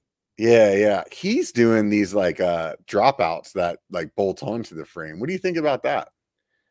They're pretty cool. I like what he Yeah, does. I mean, yeah, he's, everything when he was doing speed goat stuff and that sort of thing, he always has been unique and funky with the designs and engineering. He's super smart. yeah, It's his stuff is well thought out kind of thing. And, some of it may be a little too much at different times kind of thing, but yeah, other times it's cool. Like that squishy bike that he's working on that he's got up and going kind of thing. yeah, I forgot what it's called, but it's like a 150 travel bike. yeah. I think the Psalm or something like that. I Yeah, can't remember what it was. Yeah, yeah, because it's ministry cycles. So yeah, um, that thing that's a good looking. I would like to swing a leg over that kind of thing. yeah, yeah. I was really Cool. bummed out whenever the the original frame wasn't working out, and it sounded like he was just going to start, doing the front triangles by whoever would do them or whatever. And seems like that got some revitalization by some college or something like that that's working on it for him, because that bike just looks, I don't know if you did you see it last year at Sea Otter? I didn't see it at Sea Otter, but I've been watching the videos, his Yeah, reels on IG. yeah, yeah, yeah. He definitely goes down the rabbit hole. I can see what you're saying. There's some times where you're like, dude, I don't think it matters that much, but you know, No, but I but mean, but he's thought it through. Like if yeah, that's anybody the has thing. thought it through, it's like, yeah, he's got it. Yeah, okay, no. He's got his rationale. Yeah, I really like those dropouts though, and in my mind, I was like, man, like so many bike companies, that should be a normal thing to be honest. Like if you could just change the dropouts on your bike and be like, oh, I want it to be a mullet, or oh, I want it to be, like so easily change the bike from like maybe one wheel size to another with a different, like, because they're doing the headsets, the offset headsets now too, and Yep. not necessarily him, but like Right. where you could change your bike from like a 29er to a 27.5 with different dropouts than that and be pretty damn close. You know what I mean? Yeah, it's not too far off kind of thing. No, Yeah, it's amazing what can be done if you factor it into the design and that sort of yeah, no, I think what he's doing is super cool kind of thing. It's definitely that is his thing for sure. yeah. His bike should be out somewhere around like 2057 or something like that. I think he'll be done figuring it out by then. But no, I'm really stoked to see how that goes. It's Yeah. definitely So you said the Made show in Portland, is that the hand built bike Yep. show or whatever? Yeah, last year was the first one, and so yeah, we're coming up. This will be year 2 kind of thing. It was fantastic. Yeah. Like that was just it was awesome. There were so many builders there. I mean, I think it was over 100. Hmm. And when the show ended, they had a waiting list of over 100 brands and builders trying to get in for next year kind of thing. So Yeah. everybody who was there for year 1 had right of refusal to come back and got first dibs on booth space kind of thing. And Yeah. then Yeah. everybody else got filtered in, but because it was just they've been very, very fair about how they've been doing it. Yeah, the fact it's at an old shipyard called the Zidell, Zidell yards, Zidell Hmm. shipyards, and it's like this. If you see pictures of it, the place is like this rusted hulk of a warehouse where there's cranes up above where they clearly were, shipping containers would come in and they get dropped Yeah. off. And I don't know if it's still functioning. I don't think it is, or maybe it is, and we just get to rent it out. But they do like a motorcycle show there, but it's super, like, it's just a cool burned out kind of facility. Like, Yeah. Yeah. it looks so cool. And it was awesome last year. Like, it was just the crowds that came in. We were slammed. Like, I'll never forget, it opened like Friday at noon is when it actually opened. And you could literally see, if, from where we were kind of, our booth was kind of in the middle of the room, if you will. You Hmm. could see, if you look down the aisle, you can kind of see the entrance. It was literally like a tidal wave of people coming in, and Yeah. it flooded in. And it was like from 12 to 6 on Friday, because it was only like a half day on Friday, or maybe it was Thursday, whichever it was. It was just it was nonstop. Like, I have never been, I mean, I was exhausted. Those days, it Yeah. was like, yeah, you were just, there was not enough, cookies and Coca-Cola going. Like, that was bringing the big guns. Like, it was like bringing a cake and some ice cream kind of thing. Yeah. Right on, man. Mainline that stuff. Just give it to me straight in my arm, Doc. Right. Just right here it is. Yeah, they used to have that hand built show in Sacramento, and unfortunately, I didn't ever go to it whenever it was here. And now I think that one travels around. So NABS, North American Handmade Bike Show. Yeah, something like Yeah, that. so Yeah, that one, yeah, you're absolutely right. That one traveled around, and it would go to different spots all around the country every year. And so there was kind of a big deal that it would, like, hey, next year we're going to be in Charleston, and then yeah, this year we're going to be in Minneapolis, and next year we're going to be in Austin, and then Portland. And that was kind of cool. But from a logistical standpoint, it became a bit of a nightmare for builders and brands, because now you're shipping stuff all over the country. yeah. And you don't know, is the market, gonna be, Worth it. yeah, kind of thing. Like, I heard some years that, attendance, depending on the place, the attendance was pretty bad, kind of thing. Yeah, There wasn't, yeah, there may be a good cycling culture there, but there wasn't enough to really yeah, sustain the show. So some people would question, like, well, West Coast builders would go, well, do I really want to go to the East Coast? And East Coast builders would say the same thing.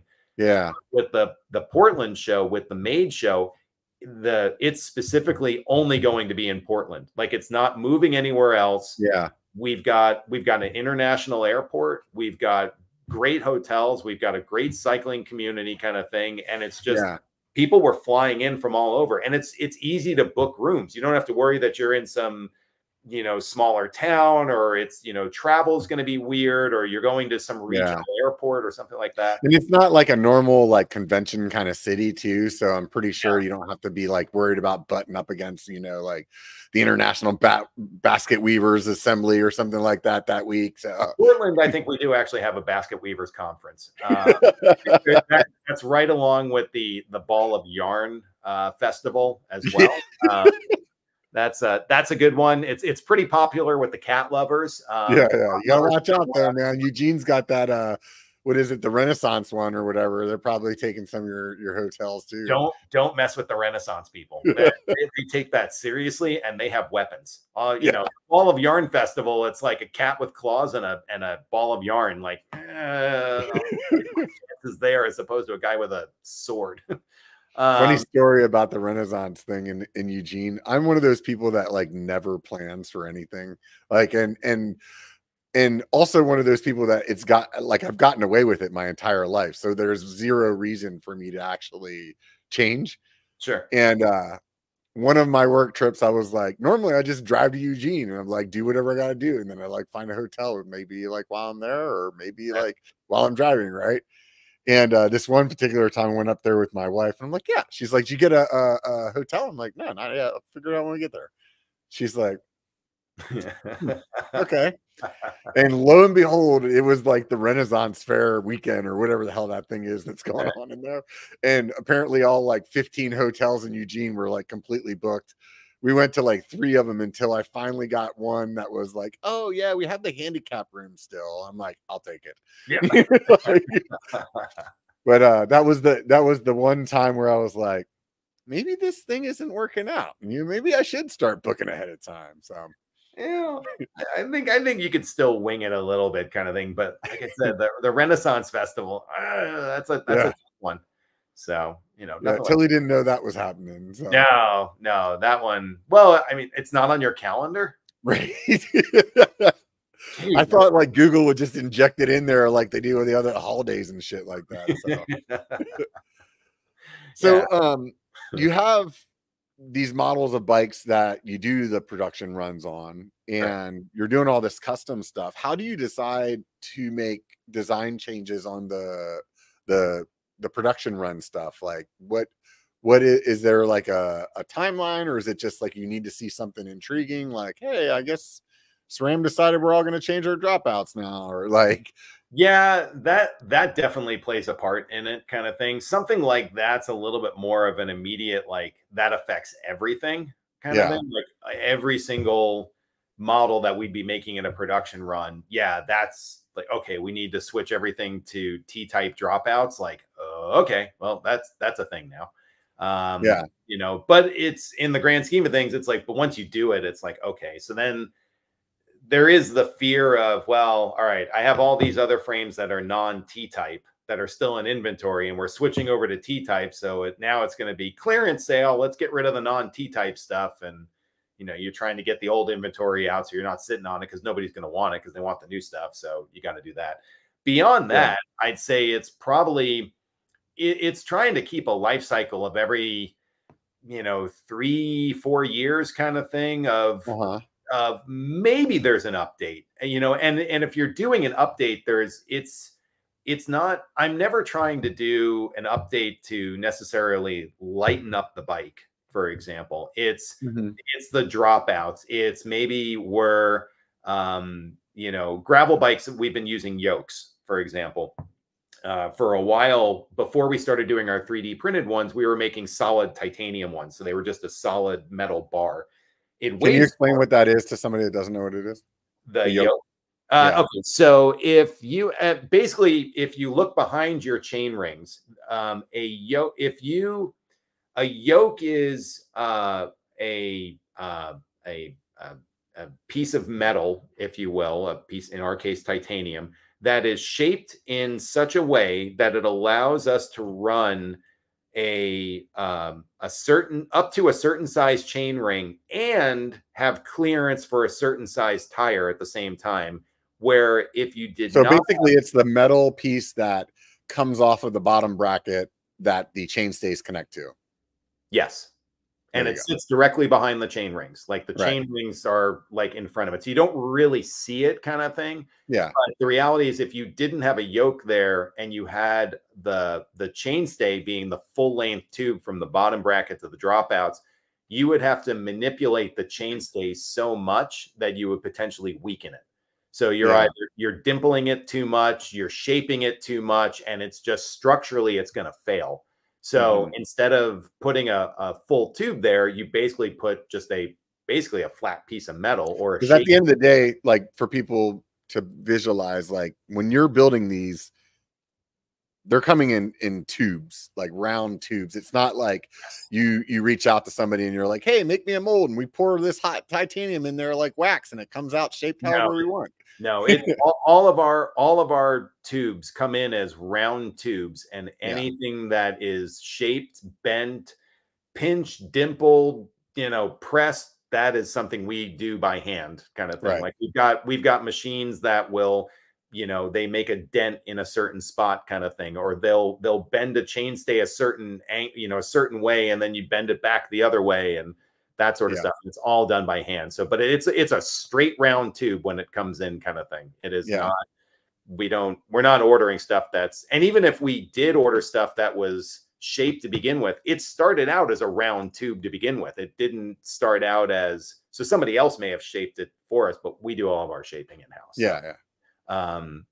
But yeah, so the yoke allows you to run, in our case, you know, we can run, like on our gravel bikes, we have 2 different size yokes. And so it kind of depends on what you're doing, but you can run like a 700 by 50 millimeter tire and a 48-31 or a 48-35 chainring combo, which is pretty big with a 50 mil tire, because you run into clearance issues of the tire. You have to move, you need so much clearance between the chainstay and the tire that you have to move the chainstay out to clear the tire. Well, that's going to hit the chain rings at that point. So that's where the yoke comes in, that we can make, without using the tube, we can actually clear the chain rings and clear the tire at the same time. So it kind of so before people would print that, they were just machining that piece. Yeah, you would machine it and weld it in, and it was just usually a solid chunk of titanium or steel or aluminum or, you know, whatever. So then it would get expensive too, because you're like essentially paying for whatever you're not using, like what you're machining out, that's a scrap, and like. Correct. So the 3D printing process, I'm assuming, is a little cheaper, or it just gives you more flexibility in design. It gives you more flexibility in design for sure. I'd say cost wise, it actually is a little bit cheaper if you print in scale. So if I print, you know, if I print 15 yokes at once, that is going to be cheaper per piece than if I were to machine out 15 yokes, because the machining process for machining 15 yokes, that takes so much time, because you're only doing 1 yoke at a time on that. Whereas the print, it just all prints at the same time. Like it's like Star Trek and the replicators kind of thing. It's like, you know, make me a cup of tea, and it pops out, and there you go. And, you know, make me a sage yoke. There you go. Well, that's pretty much it. And that's how it goes. And the file is done, so we don't have to. You just literally just hit print on the machine, and poof, it pops out. So like you guys build the file and then like just spit out the G code for them, or they have to like manipulate your CAD stuff and turn it into like printing stuff. No, I mean, we've got CAD here, and I have here in the shop, I have my own resin printers. So I'll print samples and of everything that we do, and I will then, and that's the beauty of it from a prototyping standpoint, is that I can print out samples, give them to my welders, and then they can check the measurements and see, okay, this fits, this doesn't fit. Okay, we need 0.3 millimeters here. We need, you know, 4/8 over here, or whatever it is, kind of thing. And you can make those adjustments on the fly. And printing out a yoke in resin, the amount of resin that it takes to print out, it comes out to like $1.50 kind of thing for a sample. And it's plastic, but it's full size, and we can run a Di2 wire through. We can see if the wire fits, kind of thing, or a shift line kind of thing. We can mount it up on the chainstay in the bottom bracket, you know, and just kind of glue it together, if you will, for purposes of, does the tire clear? Does this clear? And then obviously you can see it all in CAD too, but it's be able to mock it up. And so, I have a friend that was painting for one of the major brands, that they would 3D print their frames and then send it to him. And then he would like paint them so that they looked like their production ones, like put them together. And then they would like build them, and then they would, you know, stand in the showroom or whatever, you know, at the office and be like, okay, that looks good, that doesn't look good, or whatever. And they actually got to the point where they had to put signs on them, because they just looked like a real bike, and then people would go sit on it. It's like a plastic bike that's like glued together, and just like, and now it's broken. Wait, that broke a little too easily. Well, wait a minute. No, luckily we have, with titanium, we don't have that issue, but it allows me to rapid prototype. You know, I can literally make changes.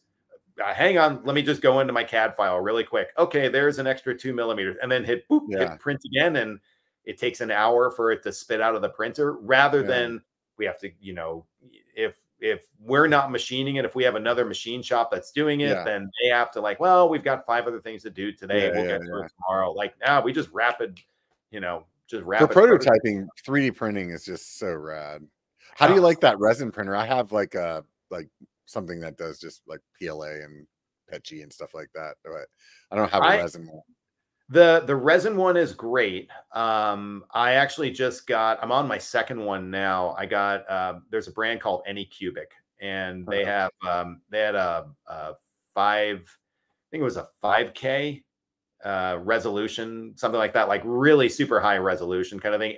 But it's a high speed printer, so I can print out, I forgot what the volume is, but I can print out like a massive piece kind of thing in an Mhm. hour. But Yeah, the resin is a different resin. The only problem with it is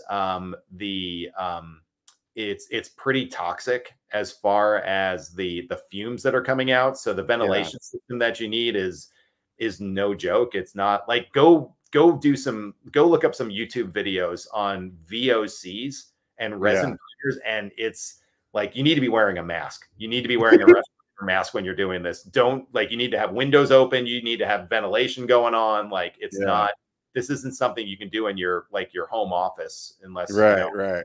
you're gonna get cancer and you're all good with that kind of thing.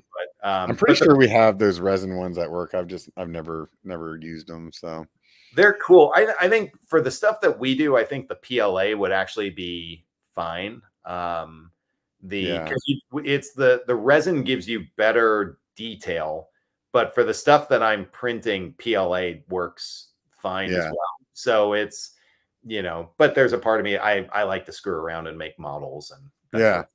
So the resin gives you a little bit more yeah. detail.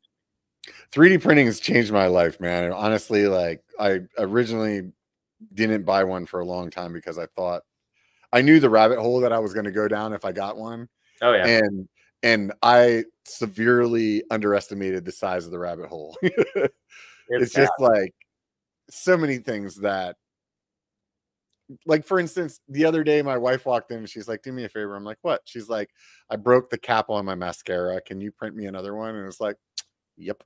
Yeah, Just like yeah, I could do that. Like just some of it's little shit like that that's completely stupid, and other stuff is like, man, I need to, like, I have EXT fork.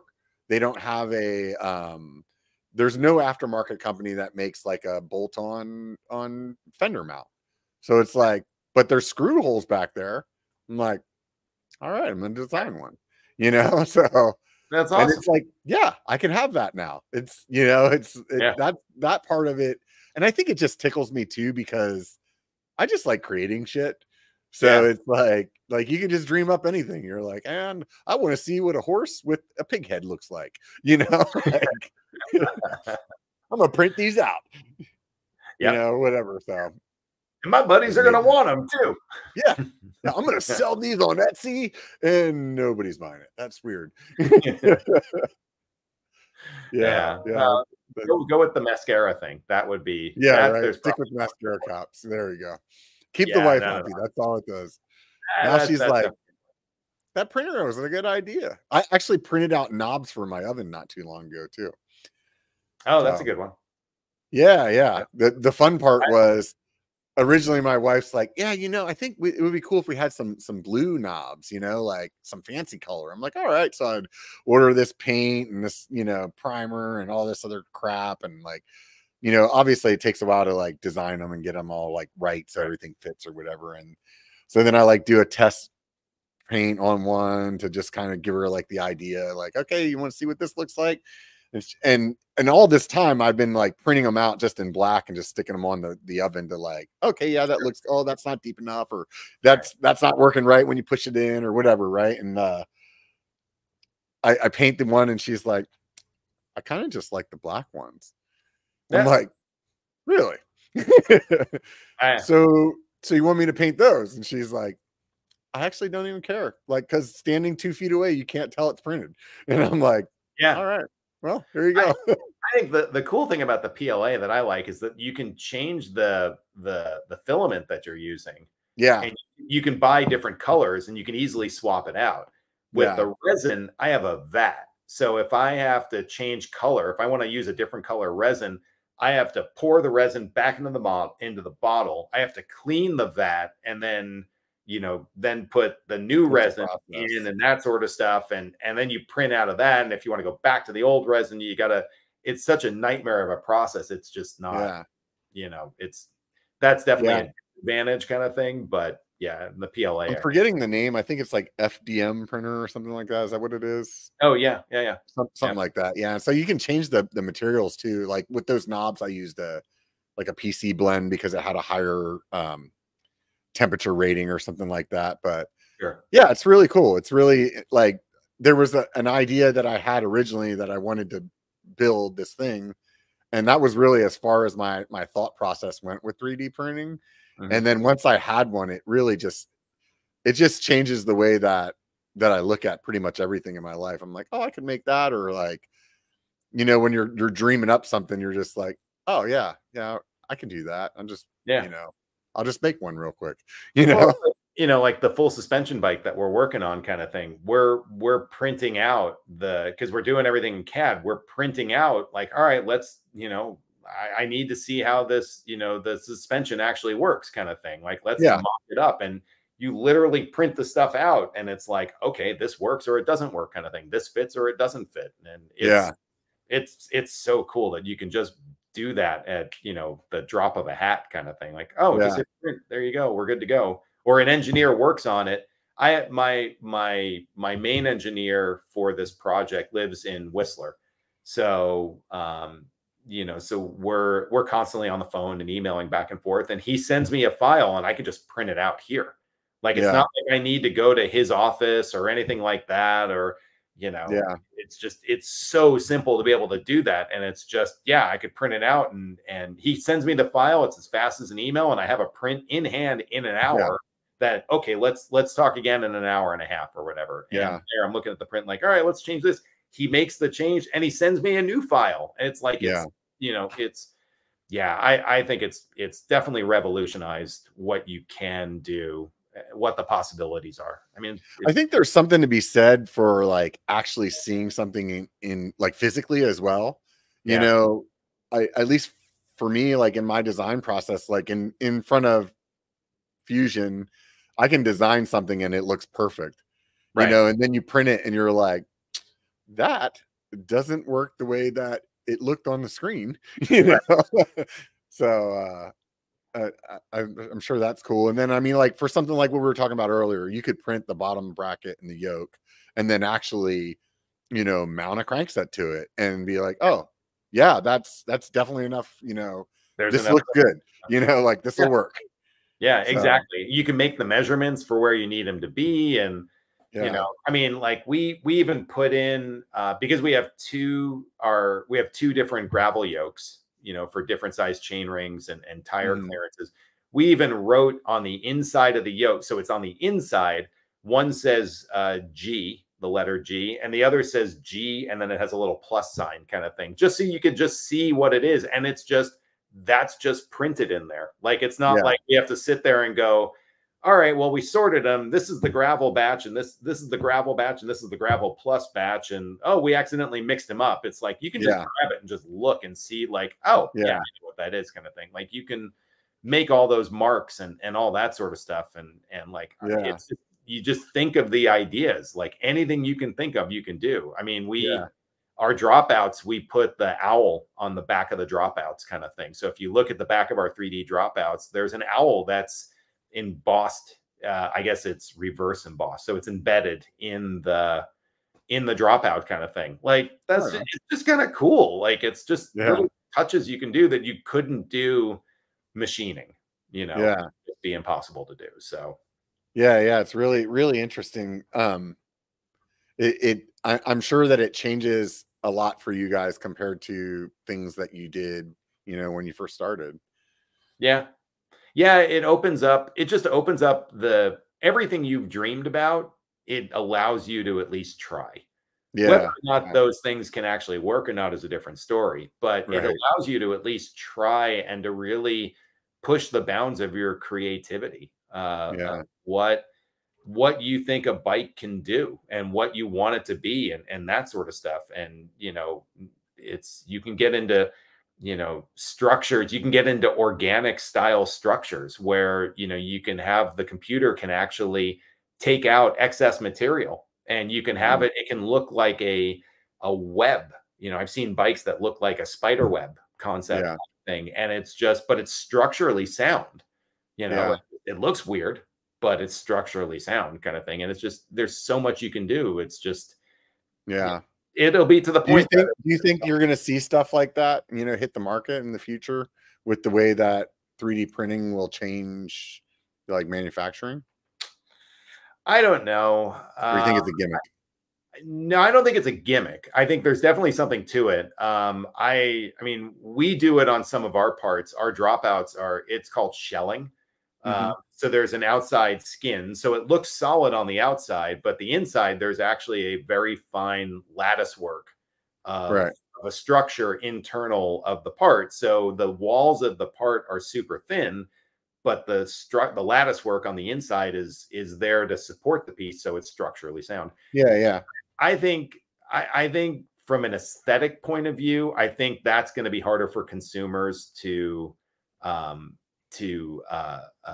get behind, kind of thing. I think to some extent they kind of still want some of the traditional, look and feel of a bike. So I don't see that spider web concept being something that's going to catch fire. There's going to be people that want it for sure, but I don't think it's going to be the majority of the market. But that ability to print like that, like you could build a square tube titanium bicycle frame and print it instead of like having to bend stuff, Yes. And you could put supports in like spots that you wanted it to be like even more stiff or less. Like you could almost shape titanium in a way that you could do carbon right now. Yes, you can do that. And that I believe is coming. My vision of the future is that you're going to call me up one day and go, hey, I want a large size, all mountain enduro hardtail kind of thing. And I'm going to go, great. I'm just going to literally hit a print button. Yeah. And it's just going to hit print. And the entire frame is going to come out as one piece kind of thing. Yeah. It's just done. Or maybe it's two pieces and it's just split in the middle, and I've got a guy, he just welds it together in the middle, and you're done kind of thing. That's where I see 3D printing going, that it's going to be as the technology gets better, the prices are going to come down, that you're already starting to get metal printers that you can buy for home use. They can't do titanium, but you can print carbon fiber at home now. You can print, I believe you can do steel and aluminum, I think. That's crazy. I mean, these printers are still like, $8,000 to $10,000. And you still need, there's a printer, there's a machine for sintering, there's still a machine for, there's still a lot to it, but it's going to get there. It's going to get there to like the microwave stage where it's like, yep, just push the button. Yeah.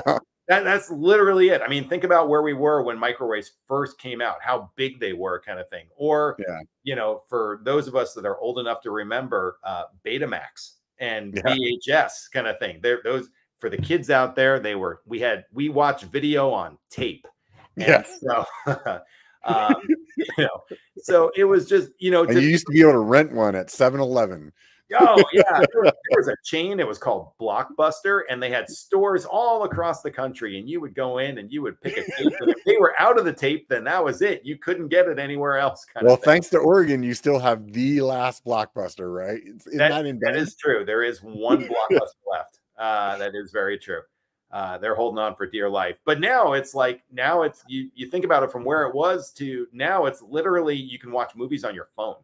Yeah. And it's the entire Blockbuster category and library of all these major companies is literally on your phone, or you can access it in some way. So as the technology comes down, the printing capabilities are going to increase, and you're going to be able to start to print more easily. And then it could be a case of if you want the bike, it could even get to the point that if you're ordering a large bike, you're just buying the file from me, because you have a printer at home, and you're just printing it out on your own.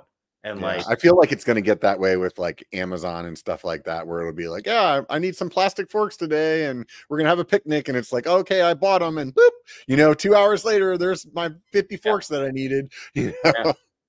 I wouldn't be surprised if that would be the wave. That's where I see it going. It's just going to be more mainstream and you know, mass produced for consumers kind of thing. So it's coming.